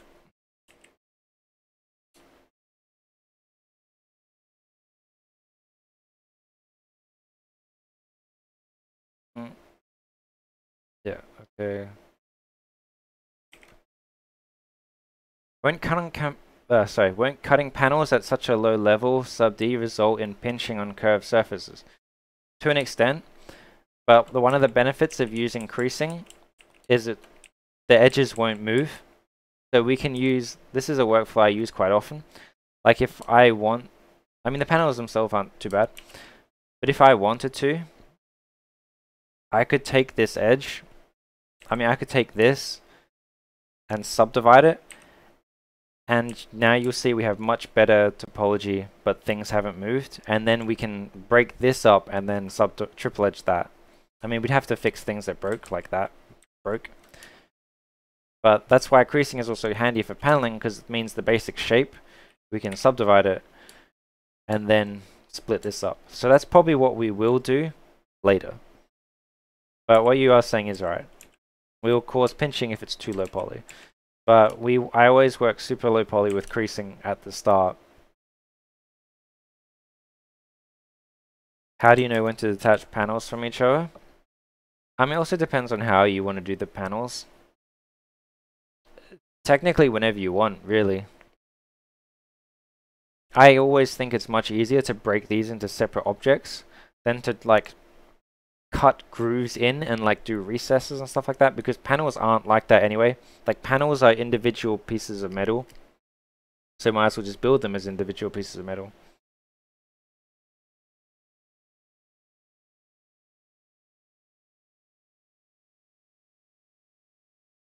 Oh my god, we've almost been going for 2 hours already. Is it easy to maintain a work-life balance? No, it is not. Do you find yourself thinking about work often when you're off? Yeah, I never stop thinking about work ever, unfortunately. Actually, it's not bad. Like, it's not necessarily that you don't stop thinking about work. It's more like I might look at a car and be like, oh, it's a nice shape. It depends what you do, though. I mean, like, I imagine it would be much worse for, say, for example, a lighter, because lighter will always be looking at lighting. It's the same way, like, if I walk down the street and I look at the shape of a car, I might think that's a pretty cool shape, like stuff like that. But it's not necessarily that I never stop thinking of work itself. Like 3D, it's more like I'm just looking at the world around me with a different eye than most people would, if that makes sense. But yeah, I wouldn't worry about it too much. Let's see, so we've kind of blocked out most of the paneling already, which is pretty cool. So let's see what this actually looks like. We have all this stuff here. I might combine this into one mesh, just to make it more organized. Oh, all the groups didn't disappear. Detail, oh.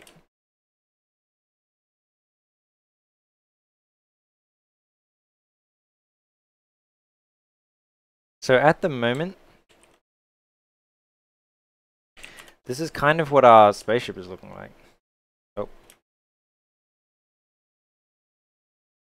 Obviously very early days, but we can already kind of see like the basics of like how the paneling looks. Oh, this is obviously wrong, but what I might do is I'm going to duplicate this, go -1, pull this down here, and get rid of this. Also, when I'm in the early blocking stage, I'll put two-sided lighting on, so I just don't have to deal with that. Ah, we've kept the glass inside. Put that into the L group.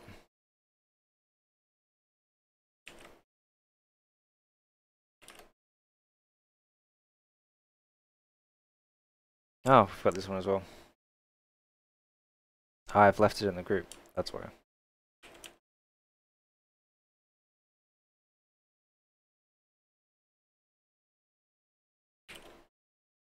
Yeah, just a heads up. This sub-D kit is actually for sale on my Gumroad. So if you were interested in picking up the kit, you can always go grab it. It does come with awesome UVs. Where are the UVs? I say that, but there's no UVs popping up. There you go. The kit comes with nice, efficient, clean UVs. So this is one of the reasons why I thought I would do this kit, not this kit, I would do this spaceship for the Autodesk streams. Because if we do decide to do UVs, at least all the complex stuff has UVs already, like the kit bash stuff. UVs for free. I mean, the UVs come with the cost of the kit itself, but yes, the UVs are there. So yeah, all this stuff is UV'd. I can actually probably show you. Outstation.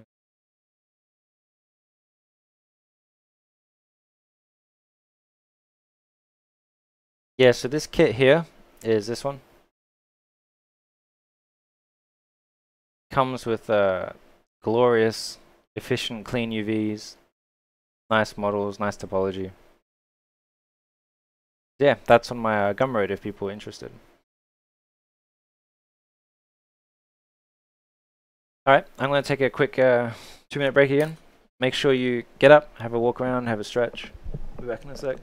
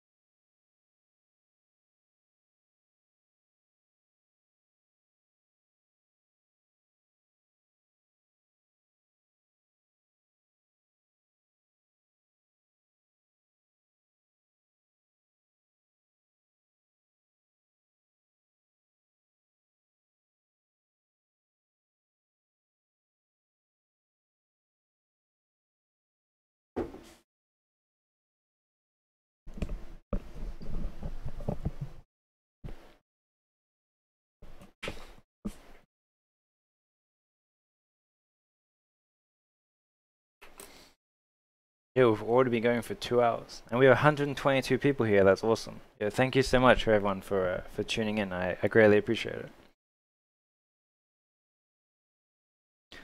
Speaking of Kibash, do you want something for a gun? I mean, you're the only one that did it, so sure, I can give you something.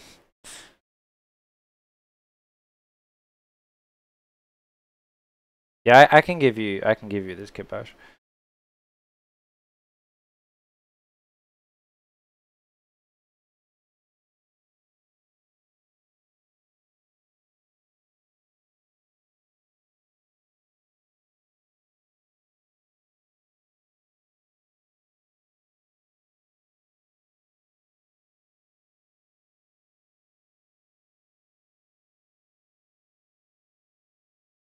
What you're saying is super helpful. Awesome. Just heard give kit bash. Yeah, I said I'll give you this kit if you want. Since you're the only one that did the railgun.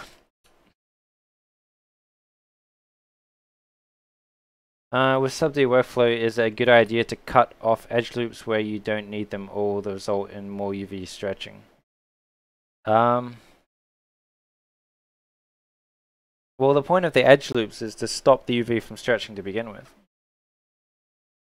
So, are you talking about with things like cylinders and stuff? Are you talking about like with this sort of stuff? Like the purpose of these edge loops is to limit the stretching. Is this kind of what you're referring to? Oh, so there's meant to be different things in here. Oh, that's easy. We can...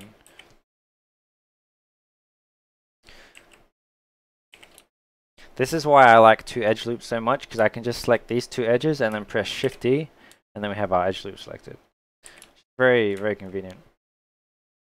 And then I'll just bevel it, turn the chamfer off, and then we have our sub D mesh. We probably don't need anywhere near that depth though, so I'll probably just do this. Get rid of those.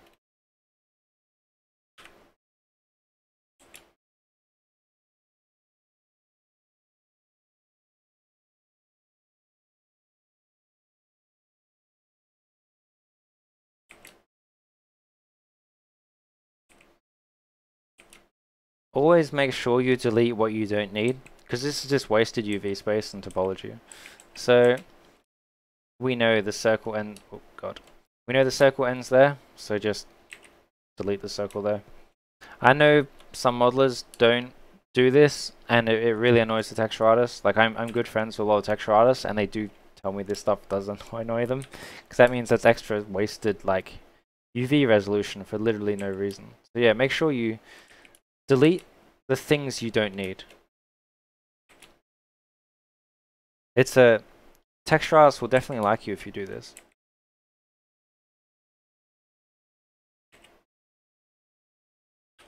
Look at all this resolution we saved.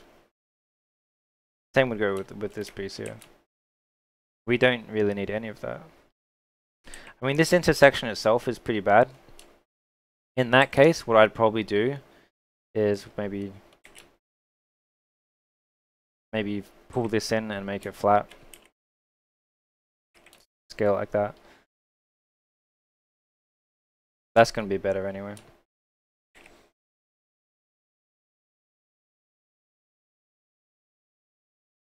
Would this practice change for the model need to be destroyed at lay date?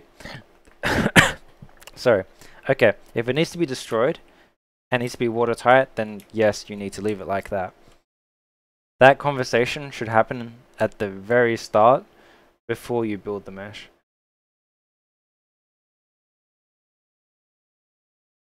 Sometimes what we do is, we haven't done it often, but sometimes what we've done before is we would put, like, say for example, this would be a good example by the way. Say we could have two versions of the mesh. You could have the effects one and then the standard high res one. So what you could do is have something like this. You could have it closed off for effects purposes, and then you can put this as a new shader called wait, where's the shader? Oh, did I not do it? Big face. So what you can do is you can assign a new material to this, and then you could call this like just call it effects or whatever. Make a different color. So what you have is you'd have technically two versions of the same asset. I mean, we don't do this that often, but it is a method. And then what you can is you can use this, the hypershade, to select. You can select everything on the mesh that's not that, and then delete it. So that's another workflow you had if you want to be super optimized. Usually it doesn't get to that point, but that's a way of having two different things. You can leave it in try. Yeah, tries are okay, especially if it's not seen. I would always much rather have a try than an n-gon.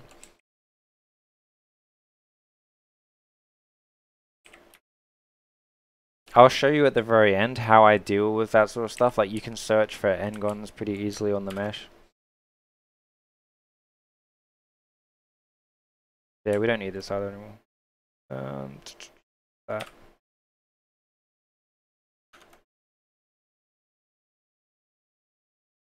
So I might make another group just called LMech. I usually just break up my mesh into this sort of stuff. Like, we'd have like mech, we have panels, we'd have like, you know, glass, rubber, stuff like that. Did I miss anything? Is it a good idea to keep the edge loops all the way through? Are you talking about like...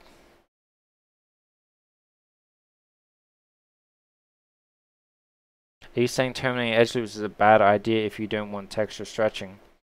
I kind of don't get what you mean.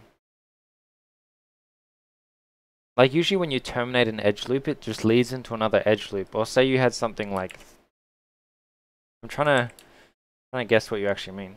Are you talking about like, say you had something like, oh, it didn't work.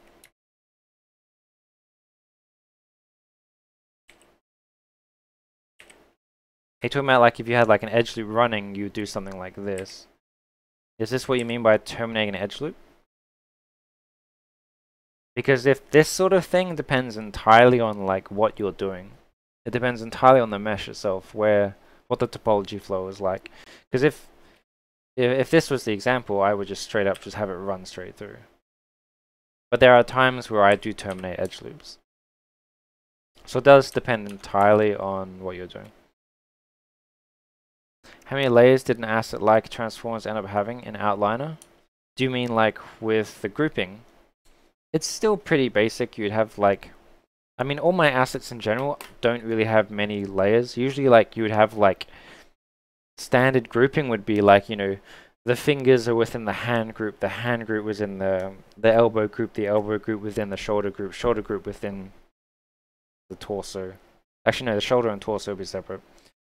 Like that would all be in the left group, like stuff like that. So you only group within group if it makes sense. Yo, willpower is all, thanks for the follow.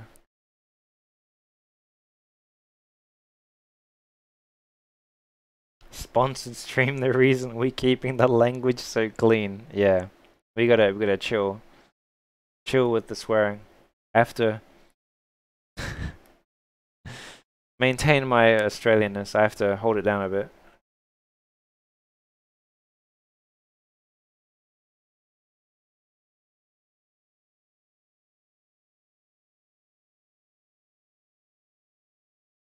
Oh, I would never ever do that.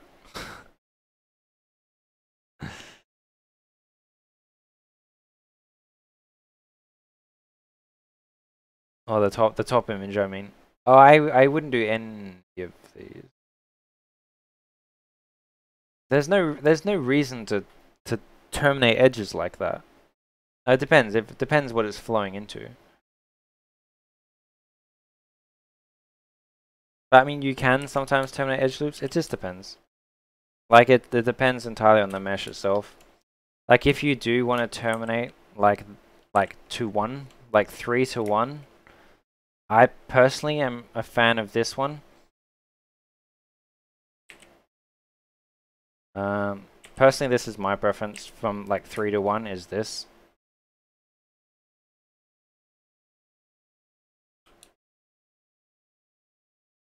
I know some people have the diamond, and to be fair, the diamond kind of annoys me. So say for example, what the diamond is it's that. Oh.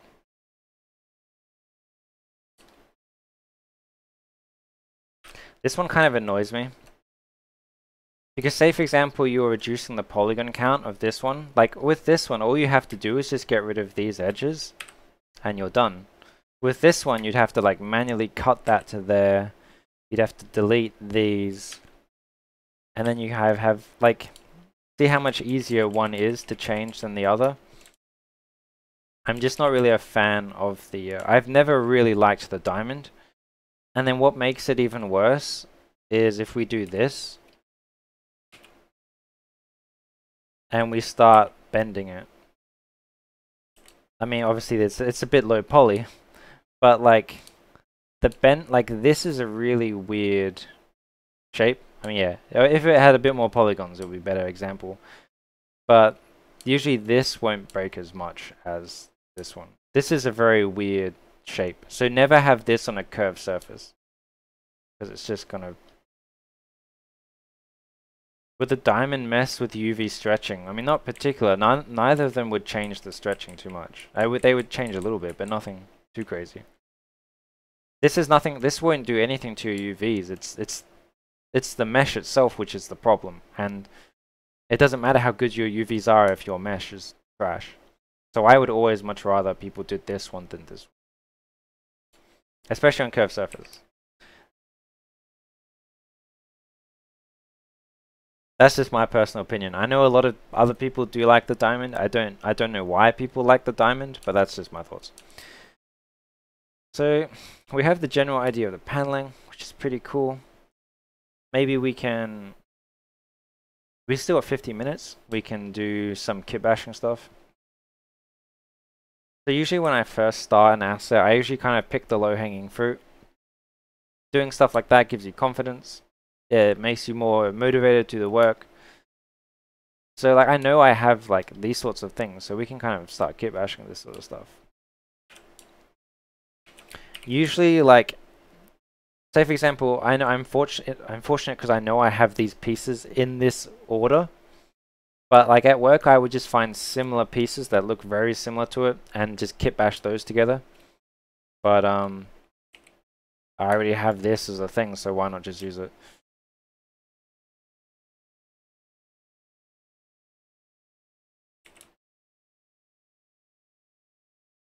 Of course, we'll probably have to do like some modifying to make things, fit nicer and stuff like that. But yeah, just throw some pieces in, job done. Now, I just conveniently happen to have a production ready version of this, which is also partly why I chose to do this vehicle, because we could fit it within the time frame. Oh, it's not perfect. It's a bit. Some pieces have moved a bit. Close enough. Let's be real though. Oh, actually, some pieces are on top, so this is unique as well. Okay. So there you go. Never mind. We do have to do some actual kit bashing.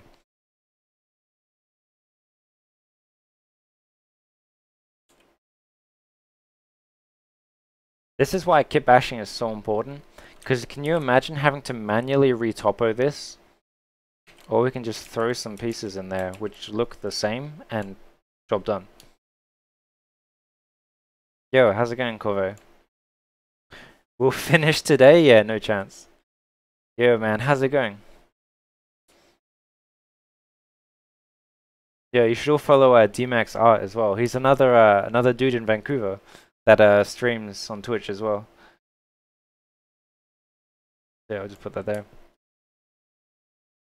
What's this at the top? Okay, so there are some custom pieces. So you actually started it there. You get to see we will do some proper kit bashing. Like we do need to fill a lot of gaps.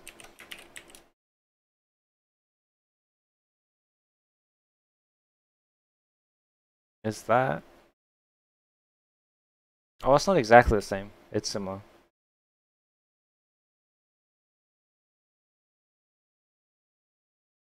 Actually, we have this one. I know we have this one. This one here. To be fair, like a lot of the smaller details don't even really matter that much. It's more like as long as they have like the same feel and the shapes are similar, that's all that really matters. Like say for example, the concept mesh I know has like this shape in it, but no one's actually going to see it. I have this on my sub-D version. No one's really going to see that in the film, and no one's going to notice that's slightly different. So stuff like that doesn't really matter too much. Oh, I've noticed the whole thing in general is actually slightly different. That's cool. We can recycle and kit bash this differently. Alright, in that case, we'll break some stuff off. Pull that off here.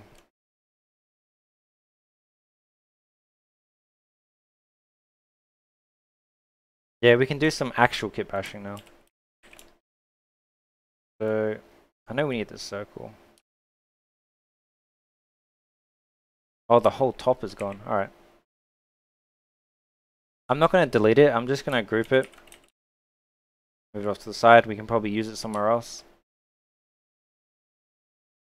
I know that piece is that piece there. But I don't like how this piece is on the concept. I'll probably alter it a bit. So we know big pipe here.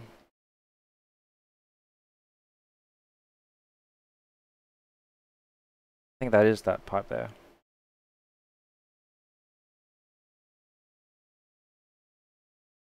Yeah, so in general, I do tend to bounce around what I do while I'm working as well.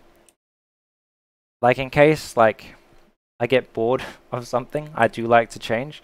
Like if I do just paneling non-stop for like days, it might get boring. So I might take like an hour or two break just to do some kit bashing. So we can get rid of that. Just to keep things more interesting. Like I would much rather like keep up my momentum by changing what I'm doing than start from scratch. I'm not start from scratch. Then just keep doing the same thing I'm doing for weeks or days. It is good to mix it up every now and then. So yeah, as soon as I match the general gist of what was there, I just delete from the concept what was there before. So a lot of this stuff we can probably get rid of. There you go. So also you can see while I keep the color of the mesh gray and the concept one red, so it's really easy to see what is concept and what is production at the moment. Oh, is that there? Convenient.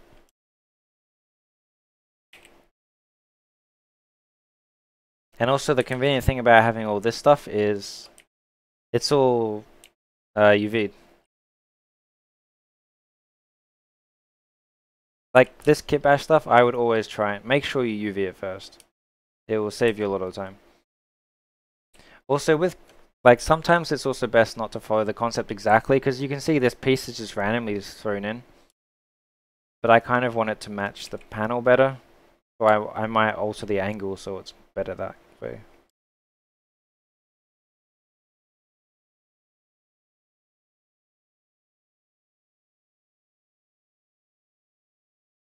Yo, 135 people here. Yo, thanks so much for tuning in, everyone.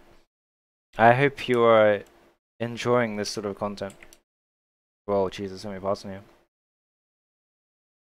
But yeah, if people have like questions, obviously feel free to ask. Like don't like that's the whole point of these streams is for educational purposes.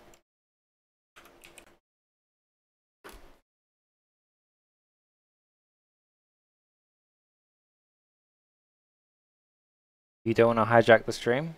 Wait, what'd you do? If you don't have the awesome subd kit bash agreeable kits, does you have to retopo all the small details of the concept art? Well, that's the thing. Like if you don't have this sorts of kit, yeah, you have to retopo it all. But when you retopo it all, you grab those pieces, save them into another file, and that's now your kit. So your kit can grow over time.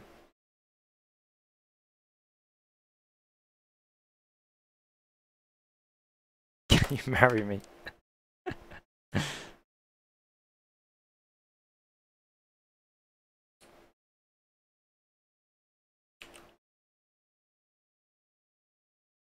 Yeah, the easiest thing to kit bash is usually pipes. Like once you have like a set of pipes or cables, you're usually kind of pretty set. You can usually kind of get away with just using the same pipes over and over. I mean, like stuff like these penetrations and stuff, we do need to make sure that's not like that in the final model. So we might change that stuff later.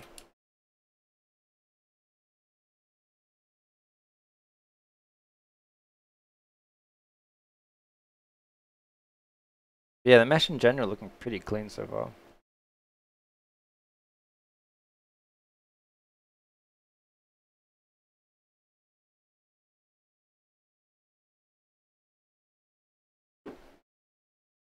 Yeah, no worries. But yeah, if you guys have any feedback on like the way the stream is run, we do have 10 of these streams, so let me know. And we can make adjustments for the streams in the future. All the streams will be up on my YouTube, so we will have like a full series. Yo, CDA 3D Live, and Zakafra, thanks for the follow.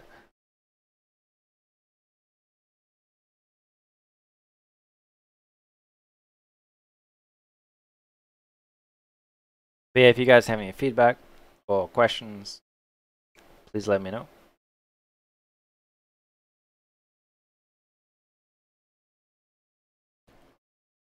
Ooh.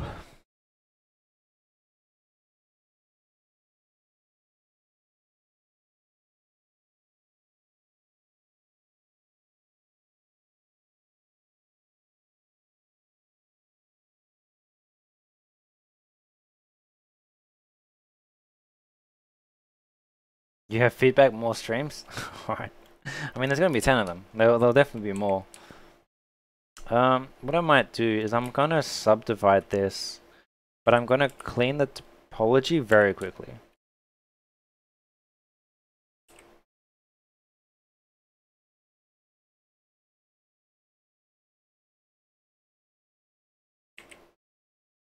If I smooth this. Yeah, it's gonna break a bit, but we can fix that later.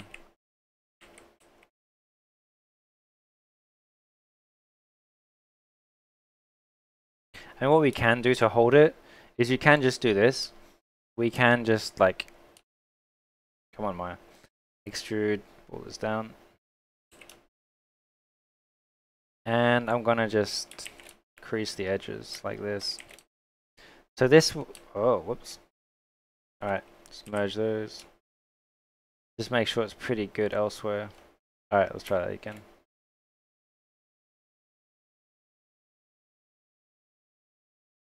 Cleaning the topo, first thing you do is make a try. Oh god.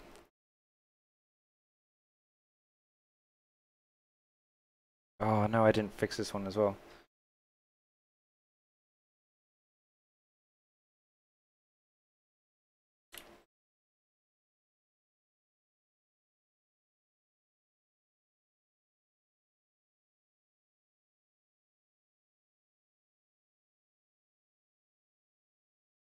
So yeah, this is one of the things I do like about creasing is this sort of stuff.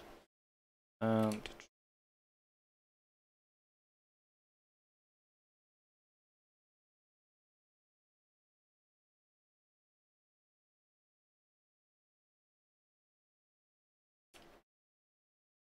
no, I changed my keyboard. Whoops.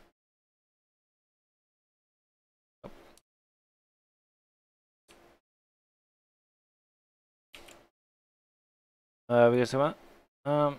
Great to find 3D artists, a professional. Cheers. Yeah, so now what we have is we have this, right? Oh, we need to make sure that's all good. So the depth is just temporary. It's just because I want to. Whoa, okay. It's just because I want to maintain the sharp edges. Yeah, it doesn't move. What I might do is might just chuck, just to be a bit more uniformed as well. Something like that. And then subdivide it. So now we have like a nicer, cleaner panel. Get rid of that, get rid of that. Oh, that's right. This happens. This does happen when you subdivide, obviously, but not too hard to fix.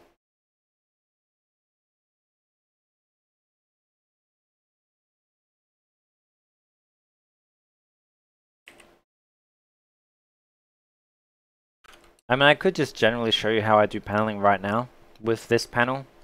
Why not? But it's not going to take too long to do. So, firstly, I don't want to have intersections like that. Like, you really don't want to have stuff like this. Intersections aren't good. Do something like...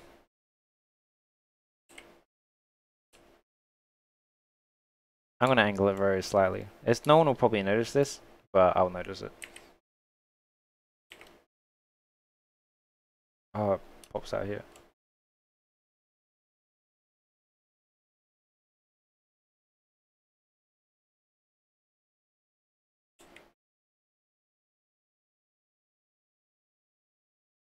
How often do I use Boolean tools? Sometimes. Like a lot of times I'll usually get the shapes I want and not care about topology. Like I always care about topology last. Like I'll get the shape I want first and then worry about topology later. So this is pretty much ready to be turned into a panel. So we can do that sort of stuff now, I guess. I would usually just like, oh wait, no, I didn't sharpen this one yet.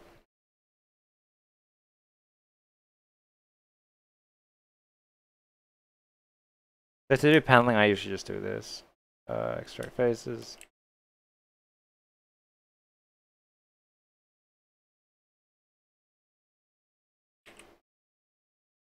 And I'm just pressing G to repeat the function.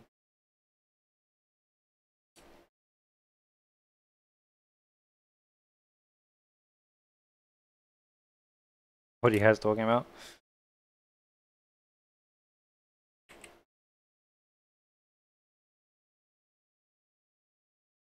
Cool. Alright, so everything should be broken and up into its own thing. Oh, aside from this one.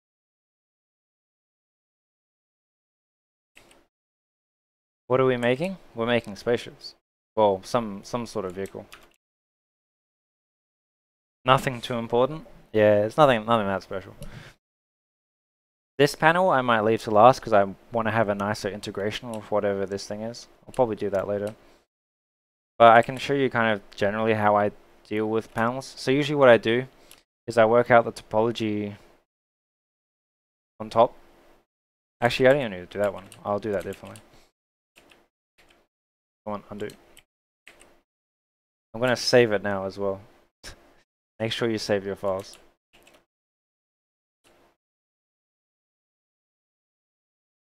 This one might be a bit too far away.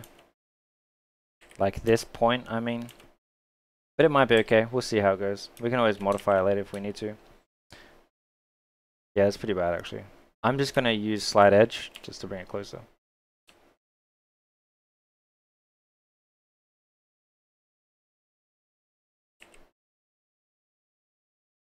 And then you can always just grab this one and then do the, oh, is it shift right click? Edit edge flow to pop it in. That one's pretty easy to do. So in general, that's all you kind of need. So then I just extrude edge. So our panels probably won't be that thick. Something like this maybe.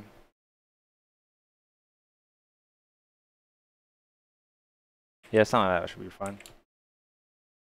Oh, that's not good. You can do all the panels at once, but I'm just going to do them individually. Then I'm just going to select all my edges like that.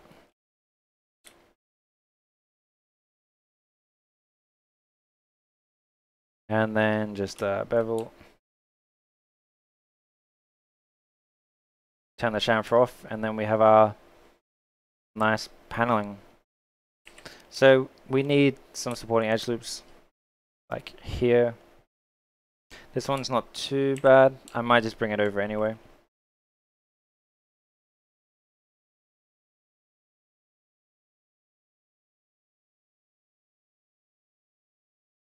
But yeah, what I'll do now is I usually grab all the edges. When you have like a triple edge like this, you can go shift right click, soften edge, and it will give you this. So now you can see where your panels are without having to subdivide. Oh, speaking of subdivision, we need a supporting edge layer. So now we can visualize the panels pretty easily, which is pretty cool.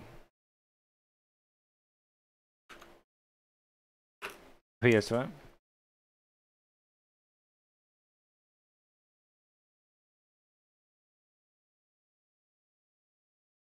Janible's got the train. Yo, how's it going, man? Yeah, and then we just repeat that process. I'll probably just do it to these ones for now. I'll probably... You can extrude them all at the same time, which would help for keeping it consistent. But I mean, doing by eye is not going to be the end of the world either. This sort of one's probably the easiest to do, just because it literally is a square.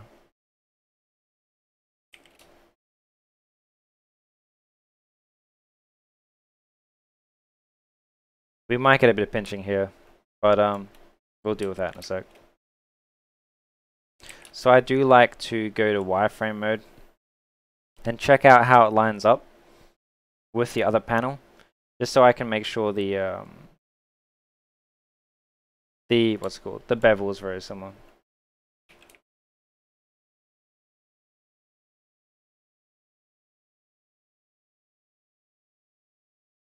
Yeah, this bit here is going to pinch a bit. We'll see how it looks. Probably going to be pretty bad, to be fair. We can fix this later though.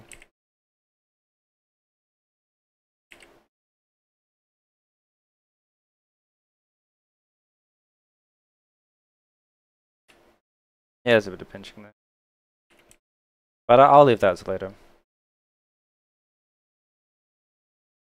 Like the thing is, like when you have such limited time as well, you kind of don't want to spend too much time worrying about things, because it could go to the end. Like there's no point making everything perfect, but then half your spaceship isn't even built.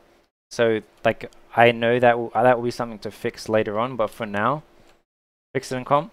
I mean, it's going to be motion blurred behind smoke and fire and several pixels on the screen anyway, so I'm sure it'll be fine. But yeah, we can worry about that stuff later. This is kind of what I mean by like picking battles. Like we can keep going and refining things to the end, but we need to focus on getting most of the work done first, and then we can worry about that stuff later.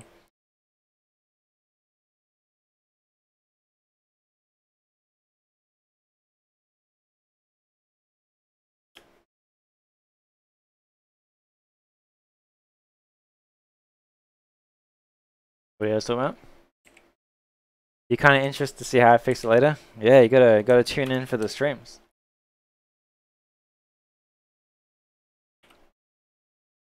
Yeah, soften edges. We can kind of see roughly where the yeah, too slippy. Thanks for the follow.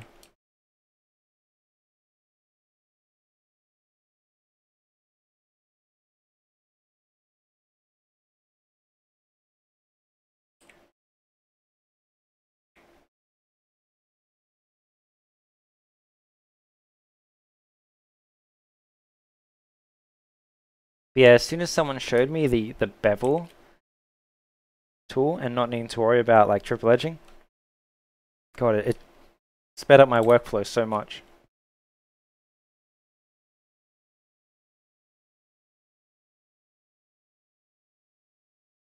Like the fact that it even deals with those corners for you is awesome. 0.3. Of course, we need to make sure we maintain edges. I might just add an extra one in here. There.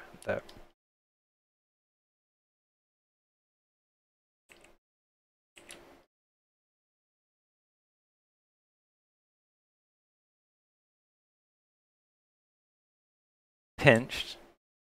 Oh, do you guys want like a pinched emote? Yes, so we have like 13. We have 13 emotes now. So if you guys have any emotes, let me know. If you have any emote ideas, I mean, let me know. You guys want like a pinched emote? Yeah, we have the industry standard emote now.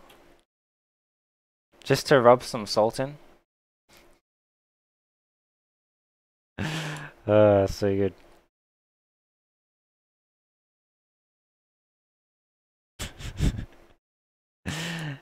Yeah, it's IS for industry standard. Good fun.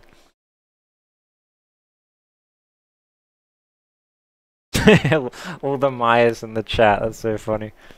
I thought you guys would appreciate that, so I added the industry standard emote, which is the Maya logo.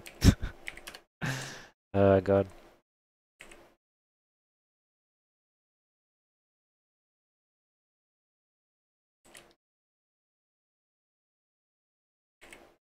So yeah, what I'm doing now is kind of the reverse. Instead of doing the topology on top, I did the bevel first, and then I'm just fixing topology.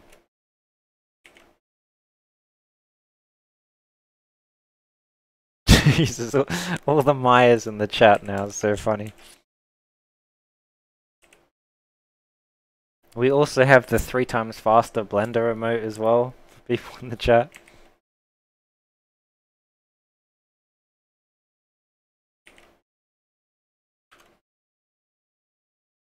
Yeah, just a reminder, this is sponsored by Autodesk, so definitely shout out to them for supporting me on this and letting me just do my thing, which is very cool of them.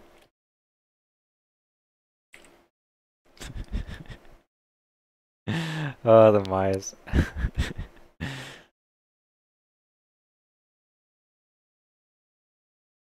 But yeah, we're going for 2.5 hours, so we'll go for 25 more minutes, and then that will probably be the end of the very first Autodesk stream.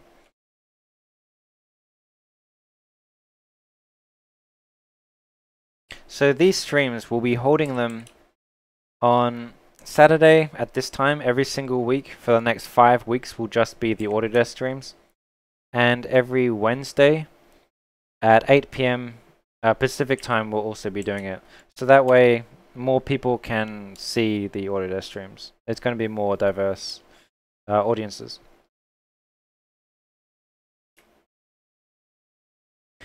Yeah, as you guys can see, we can see the paneling quite easily without even needing to preview the smooth, which is very handy.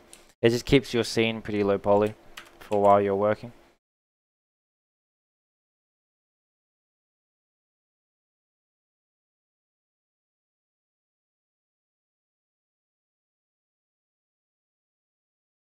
Should we remind me to fix the pinching? I mean, you can do that at the end.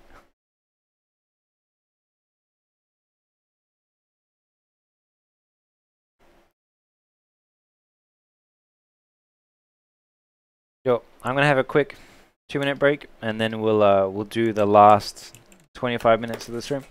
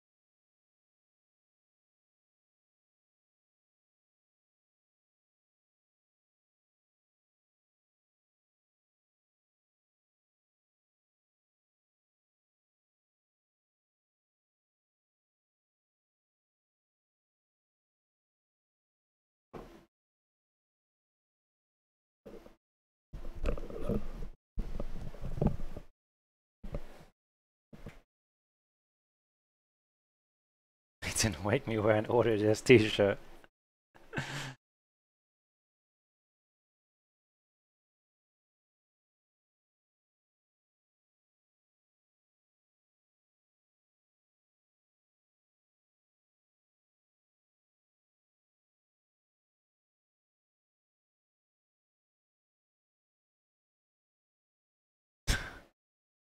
Wait, what did you add? Oh.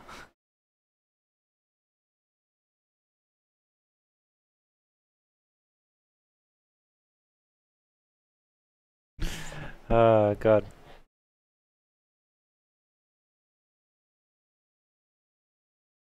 Wait, we need to give the bot subs? Really? So we can use the emotes. That's so funny. That's pretty funny.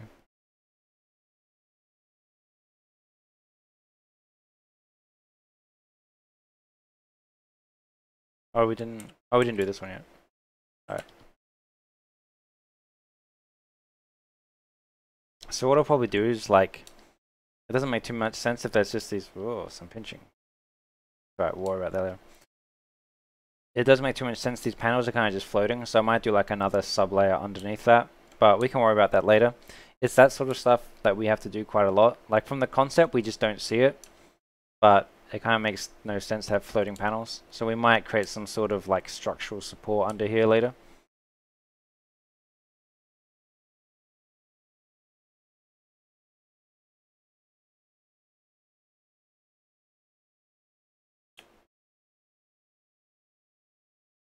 Yeah, so apparently the bot needs to be a sub to use the emotes. That's pretty funny.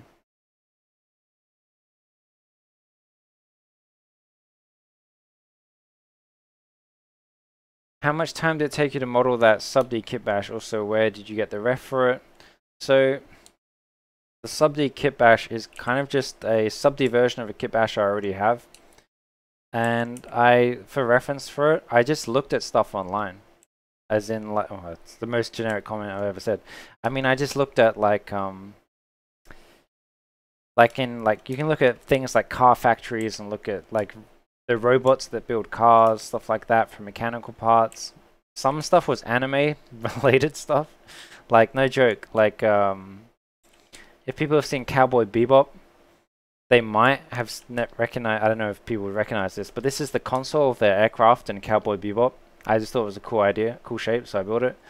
These were some air conditioning vents I saw in another anime, and I just thought they looked like kind of cool sci-fi ventilation, just copied it. So like, you can find reference for this sort of stuff anywhere. Like, this stuff was based on, these are based on real things from the real world. Stuff like this is, but, oh, this is that piece we need. We'll steal it while we're here. But yeah, like, at the end of the day, like, kit bash stuff is just shapes. Like, you can take anything and turn it into something else. So, yeah, just keep your mind open with, like, anything can kind of be kit bashable. I'll put this here for him.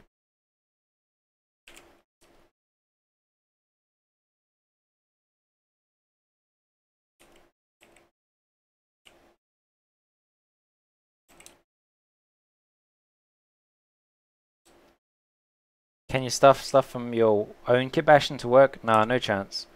You never... Firstly, you won't be able to get your own kit bash into work. Secondly, you would never want to. Because if you put your kit bash in at work, your work now owns your stuff. So, it's better just to never do that. Just keep it separate. Keep your personal stuff personal.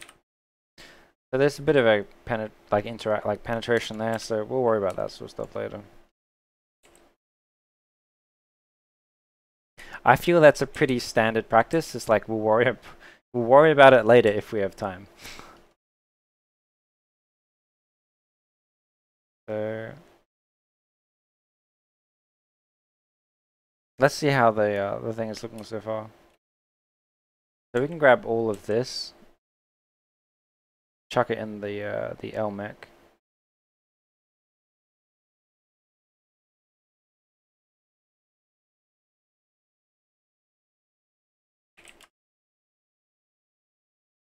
So if you think about it, the fact we already kind of have this after 2 hours is pretty cool. Like, we already kind of have the foundation for the ship in 2 hours. So this is how we are able to save a lot of time at work, is, you know, subtracting elements from the concept mesh, being able to use like pre-existing parts which is similar to save time, stuff like that. The return of Redman, yeah, we got the Redman chilling here.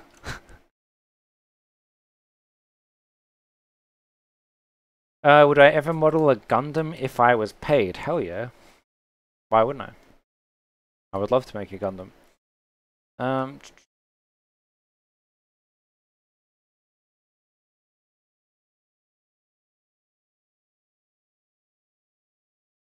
We need to do a compilation of Andrew saying we'll worry about that later. I mean, that's VFX in a nutshell. We have such limited time to do things. We have to be efficient and pick your battles. Like, we could, like, no joke, we could spend like 2 weeks trying to model this, or we could just kit bash it. Kit bash it, save some time, get the general idea, and save the client a lot of money. Studio is happy, client is happy, you're happy, you get to go on and do more spaceships later. So yeah, being efficient is very key. Fix it in post. I mean, we are post. Yeah, we got 15 more minutes, and then we'll probably wrap up the stream. The ship is going to be rigged? No, I can't do rigging. We might do UVs. I don't know if we will do UVs. It's just because we have a lot to manage. especially with all the kit bash parts. I mean, this is already UV'd. I'm pretty sure it is. Oh, look at that. Nice topology. Well, look at those UVs. So everything is already UV'd, but it still takes time to organize. We might be able to do a little bit of UVing, but we'll see.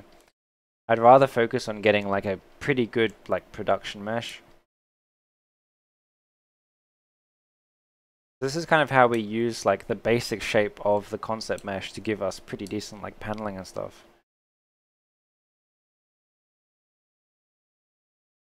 Can I go over that window shader?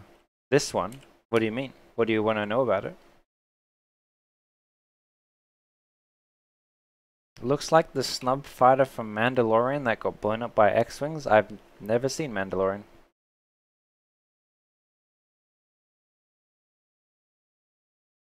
You want to look at everything in the smallest detail? Yeah, you can't do that in VFX.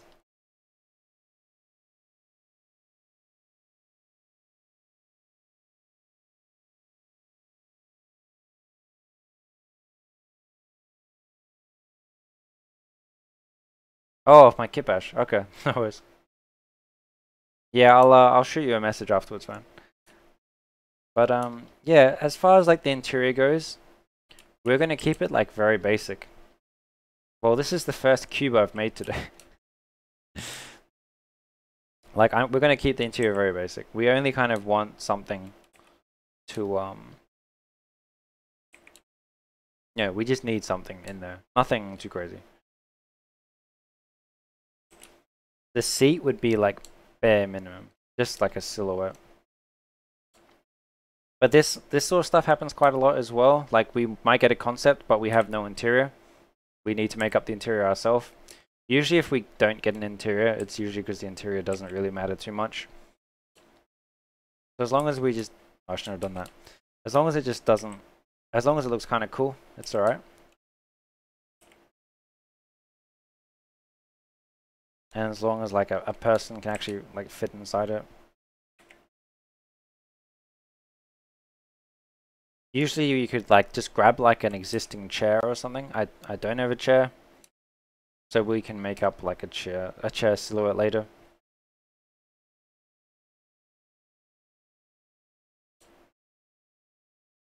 Did I model the interior of the warbird? I modified it slightly, but I didn't model it. And Andrew's my hockeys. Oh, you got a link to my hockeys. Cool. As long as you can fit Tyrion Lannister in, you're fine.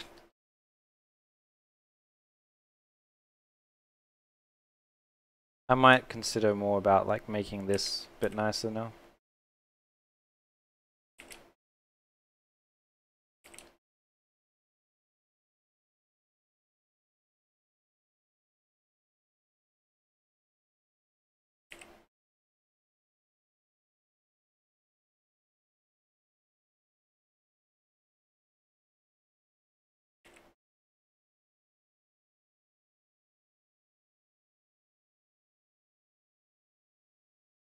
Hockeys? Oh, you've got an actual thing to my hockeys. Awesome, thank you, man. I appreciate it. Yeah, for the last 10-15 minutes, might as well just do this paneling as well.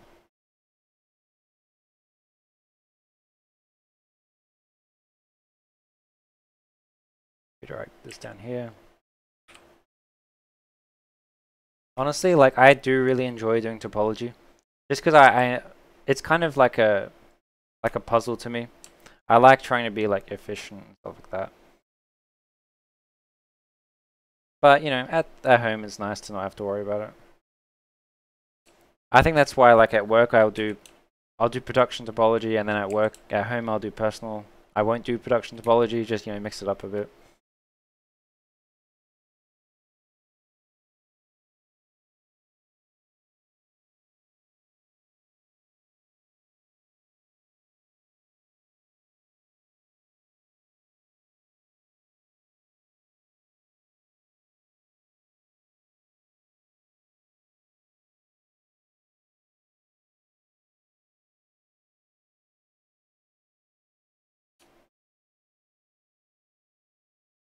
Yeah, Contigi, thanks for the tier 1, I appreciate it. Sorry, we don't have notifications up at the moment. Just to keep it a bit more whoa. We had some weird endgons. Just to make it a bit more official. Oh shit, I didn't oops, over the swearing. I didn't maintain this sharp edge with the crease.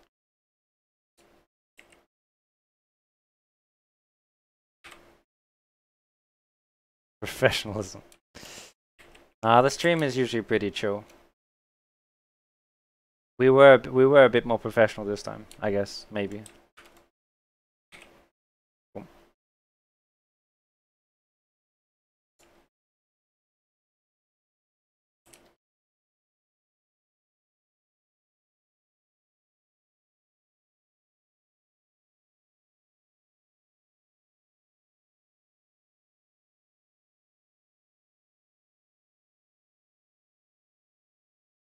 You kind of like not seeing the alerts every 2 or 3 minutes? That's fair enough. I mean, the things like the alerts, they're fun for like engagement with the chat and stuff like that. But yeah, that's also why we didn't have the chat on the stream as well. People might be spamming interesting stuff. I kind of just want to I want to turn this. Oh shit, not that one. Oh, my undo's not working. That's not good. Pull this back out.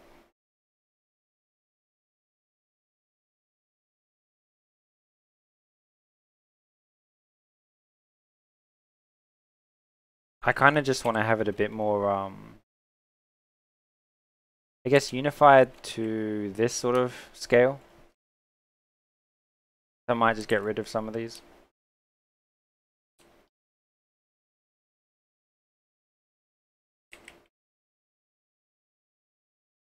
I suppose there's no way around that, really. That one will always have to be in.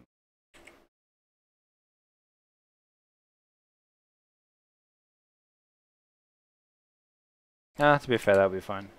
Not end of the world.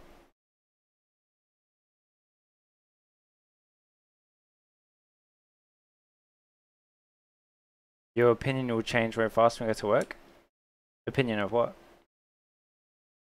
So yeah, now we're just going to do the same thing we did last time. Just extract faces.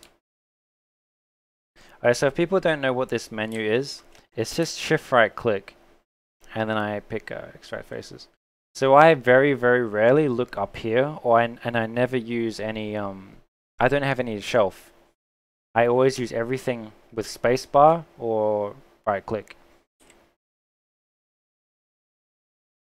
About how much you like doing topo? I mean, I still do enjoy doing topo. It's just nice not having to worry about it.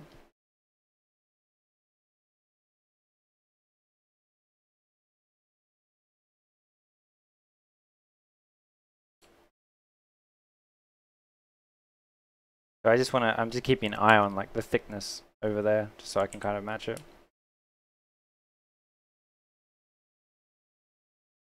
I'll show you this, which is pretty cool. So if I press like F10 or something and go to like edge mode, if you go here to select, where is it? Use constraints, then go next selection, and then come down to geometry, angle, and you set up your settings, something like this, and then you try and do a selection. If you have like your angles set up correctly, it'll select all the edges and not the middle ones, so it goes based on angle, which is very cool. Obviously we need that angle in the middle, but I'll do that one last. And then we can just bevel. Oh wait, it's not going to do this, isn't it? So if I bevel this, right, and then try and alter it, it will only work on the last one. What we can kind of do is I might just go mesh, combine them, and then try that again. My settings should still already be there, so it will select the edges again. And then theory, if I bevel this, I can control them all at the same time, which is very cool, like this. And then turn chamfer off again, and then we get our nice Oh, there's one edge that didn't work, but that's fine. Oh, this one didn't work either. It's cool. But we can go adjust that. Oh, that's right. Don't forget, if you use that, you have to turn it off. You have to go nothing. Or you won't be able to select everything, but now we can. But now what you can do is I can just go select all that, extract faces. Oh, what? It didn't work. Oh, okay. Maybe not. I thought I was being clever, but I guess it's merged them.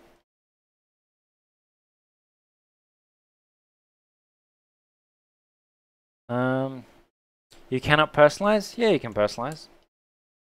Alright, never mind. I thought I was being clever, but I guess I guess not. Why did it merge them?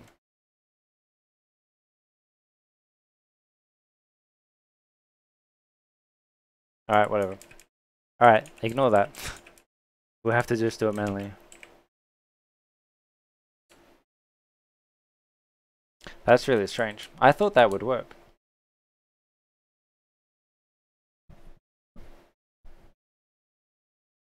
Yeah, you can personalize stuff at work. Like if you want to have, like if I didn't like the background color, I can change that. Like it doesn't matter. You can set up your own personalized shelves. Like, you know, I have my own custom hotkeys, stuff like that. Like you can do all that sort of stuff. You obviously just can't bring in like dodgy stuff.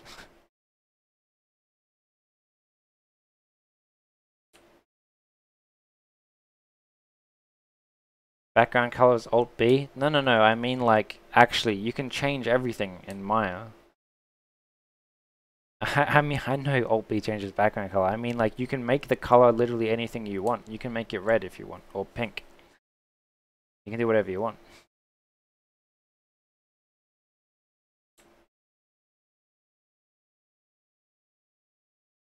Oh shit, we only got 5 more minutes left. Alright, for the last 5 minutes, we'll just do like some Q&A. Does anyone have any like general questions or like things they were hoping to see in the upcoming streams? Yeah, just a reminder, these streams are obviously sponsored by Autodesk. We will do them for the next 5 weeks, 2 times a week. Everything will always go up onto my YouTube. So after this, I'll upload this to YouTube. And then we'll have a full series of streams. And then hopefully we can hopefully we can build this in 30 hours. In sub-D, do you always need supporting edges? Yeah, for sure, totally. If you don't have supporting edges, your shape will collapse.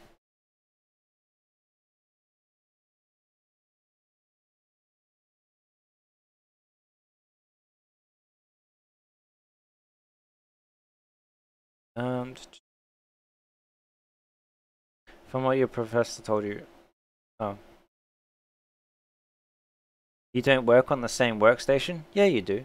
If you at work so when you work at a studio, you have a desk and you always sit at your desk. There's no one's going to come in and steal your computer.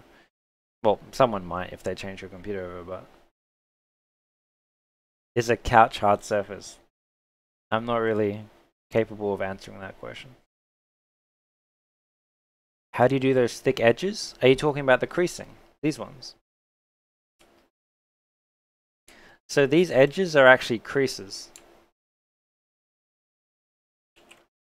So what a creasing is it stops an edge from collapsing if it's subdivided. Like you'll see, say for example, we have this cube here. I'm not cube, it's a sphere. Make it like 10. So we have this, right? If you press 3, it smooths and claps. But if you add a crease, it maintains that sharp edge. So you can like do stuff like this. I mean, you can literally see the crease activate. It will preserve those edges for you. So that's all the thick edges are. They're just creasing. But I use creasing to do paneling. So that's what I do with these edges. These creases, so the creases are the foundation for when I subdivide the mesh and do the paneling like this. but it's also a very clear representation of like where my paneling is. Oh yeah, so once you subdivide the thing, we don't need the creasing anymore. So I get rid of the creasing. Goodbye creasing. Yeah, so now you're just left over with the paneling. But yeah, let's look for someone to raid. But yeah, don't forget the next stream will be on Wednesday at 8 PM. We'll be doing more, obviously continuing on from where we are. Oh, Arvid is on. We can check him out.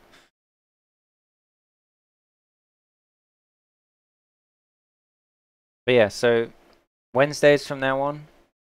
Yes, thanks Autodesk.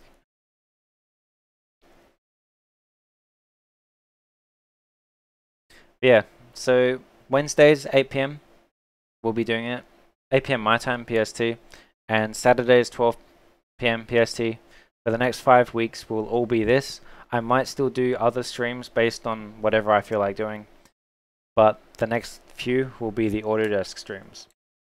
So yeah, if you have any feedback, you love Autodesk.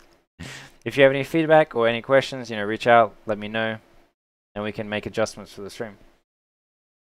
Maya Master Race. I like that channel. Can we get some Mayas in the chat before we bounce?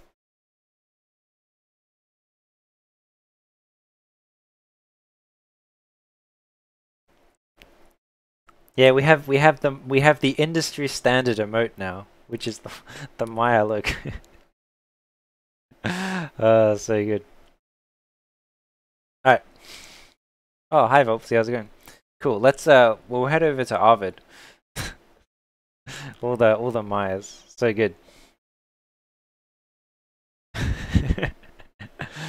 So good. Alright, we'll head over to Arvid now. So Arvid is a look dev artist at Industrial Light and Magic. We actually worked together, even though I'd never actually met him. We're in the same building, but I never saw him. But yeah, we'll head over to Arvid now. But yeah, thanks for tuning in, everyone. I'll see you guys on Wednesday. If not Wednesday, I'll see you on Saturday. So take it easy, everyone. I'll catch you later.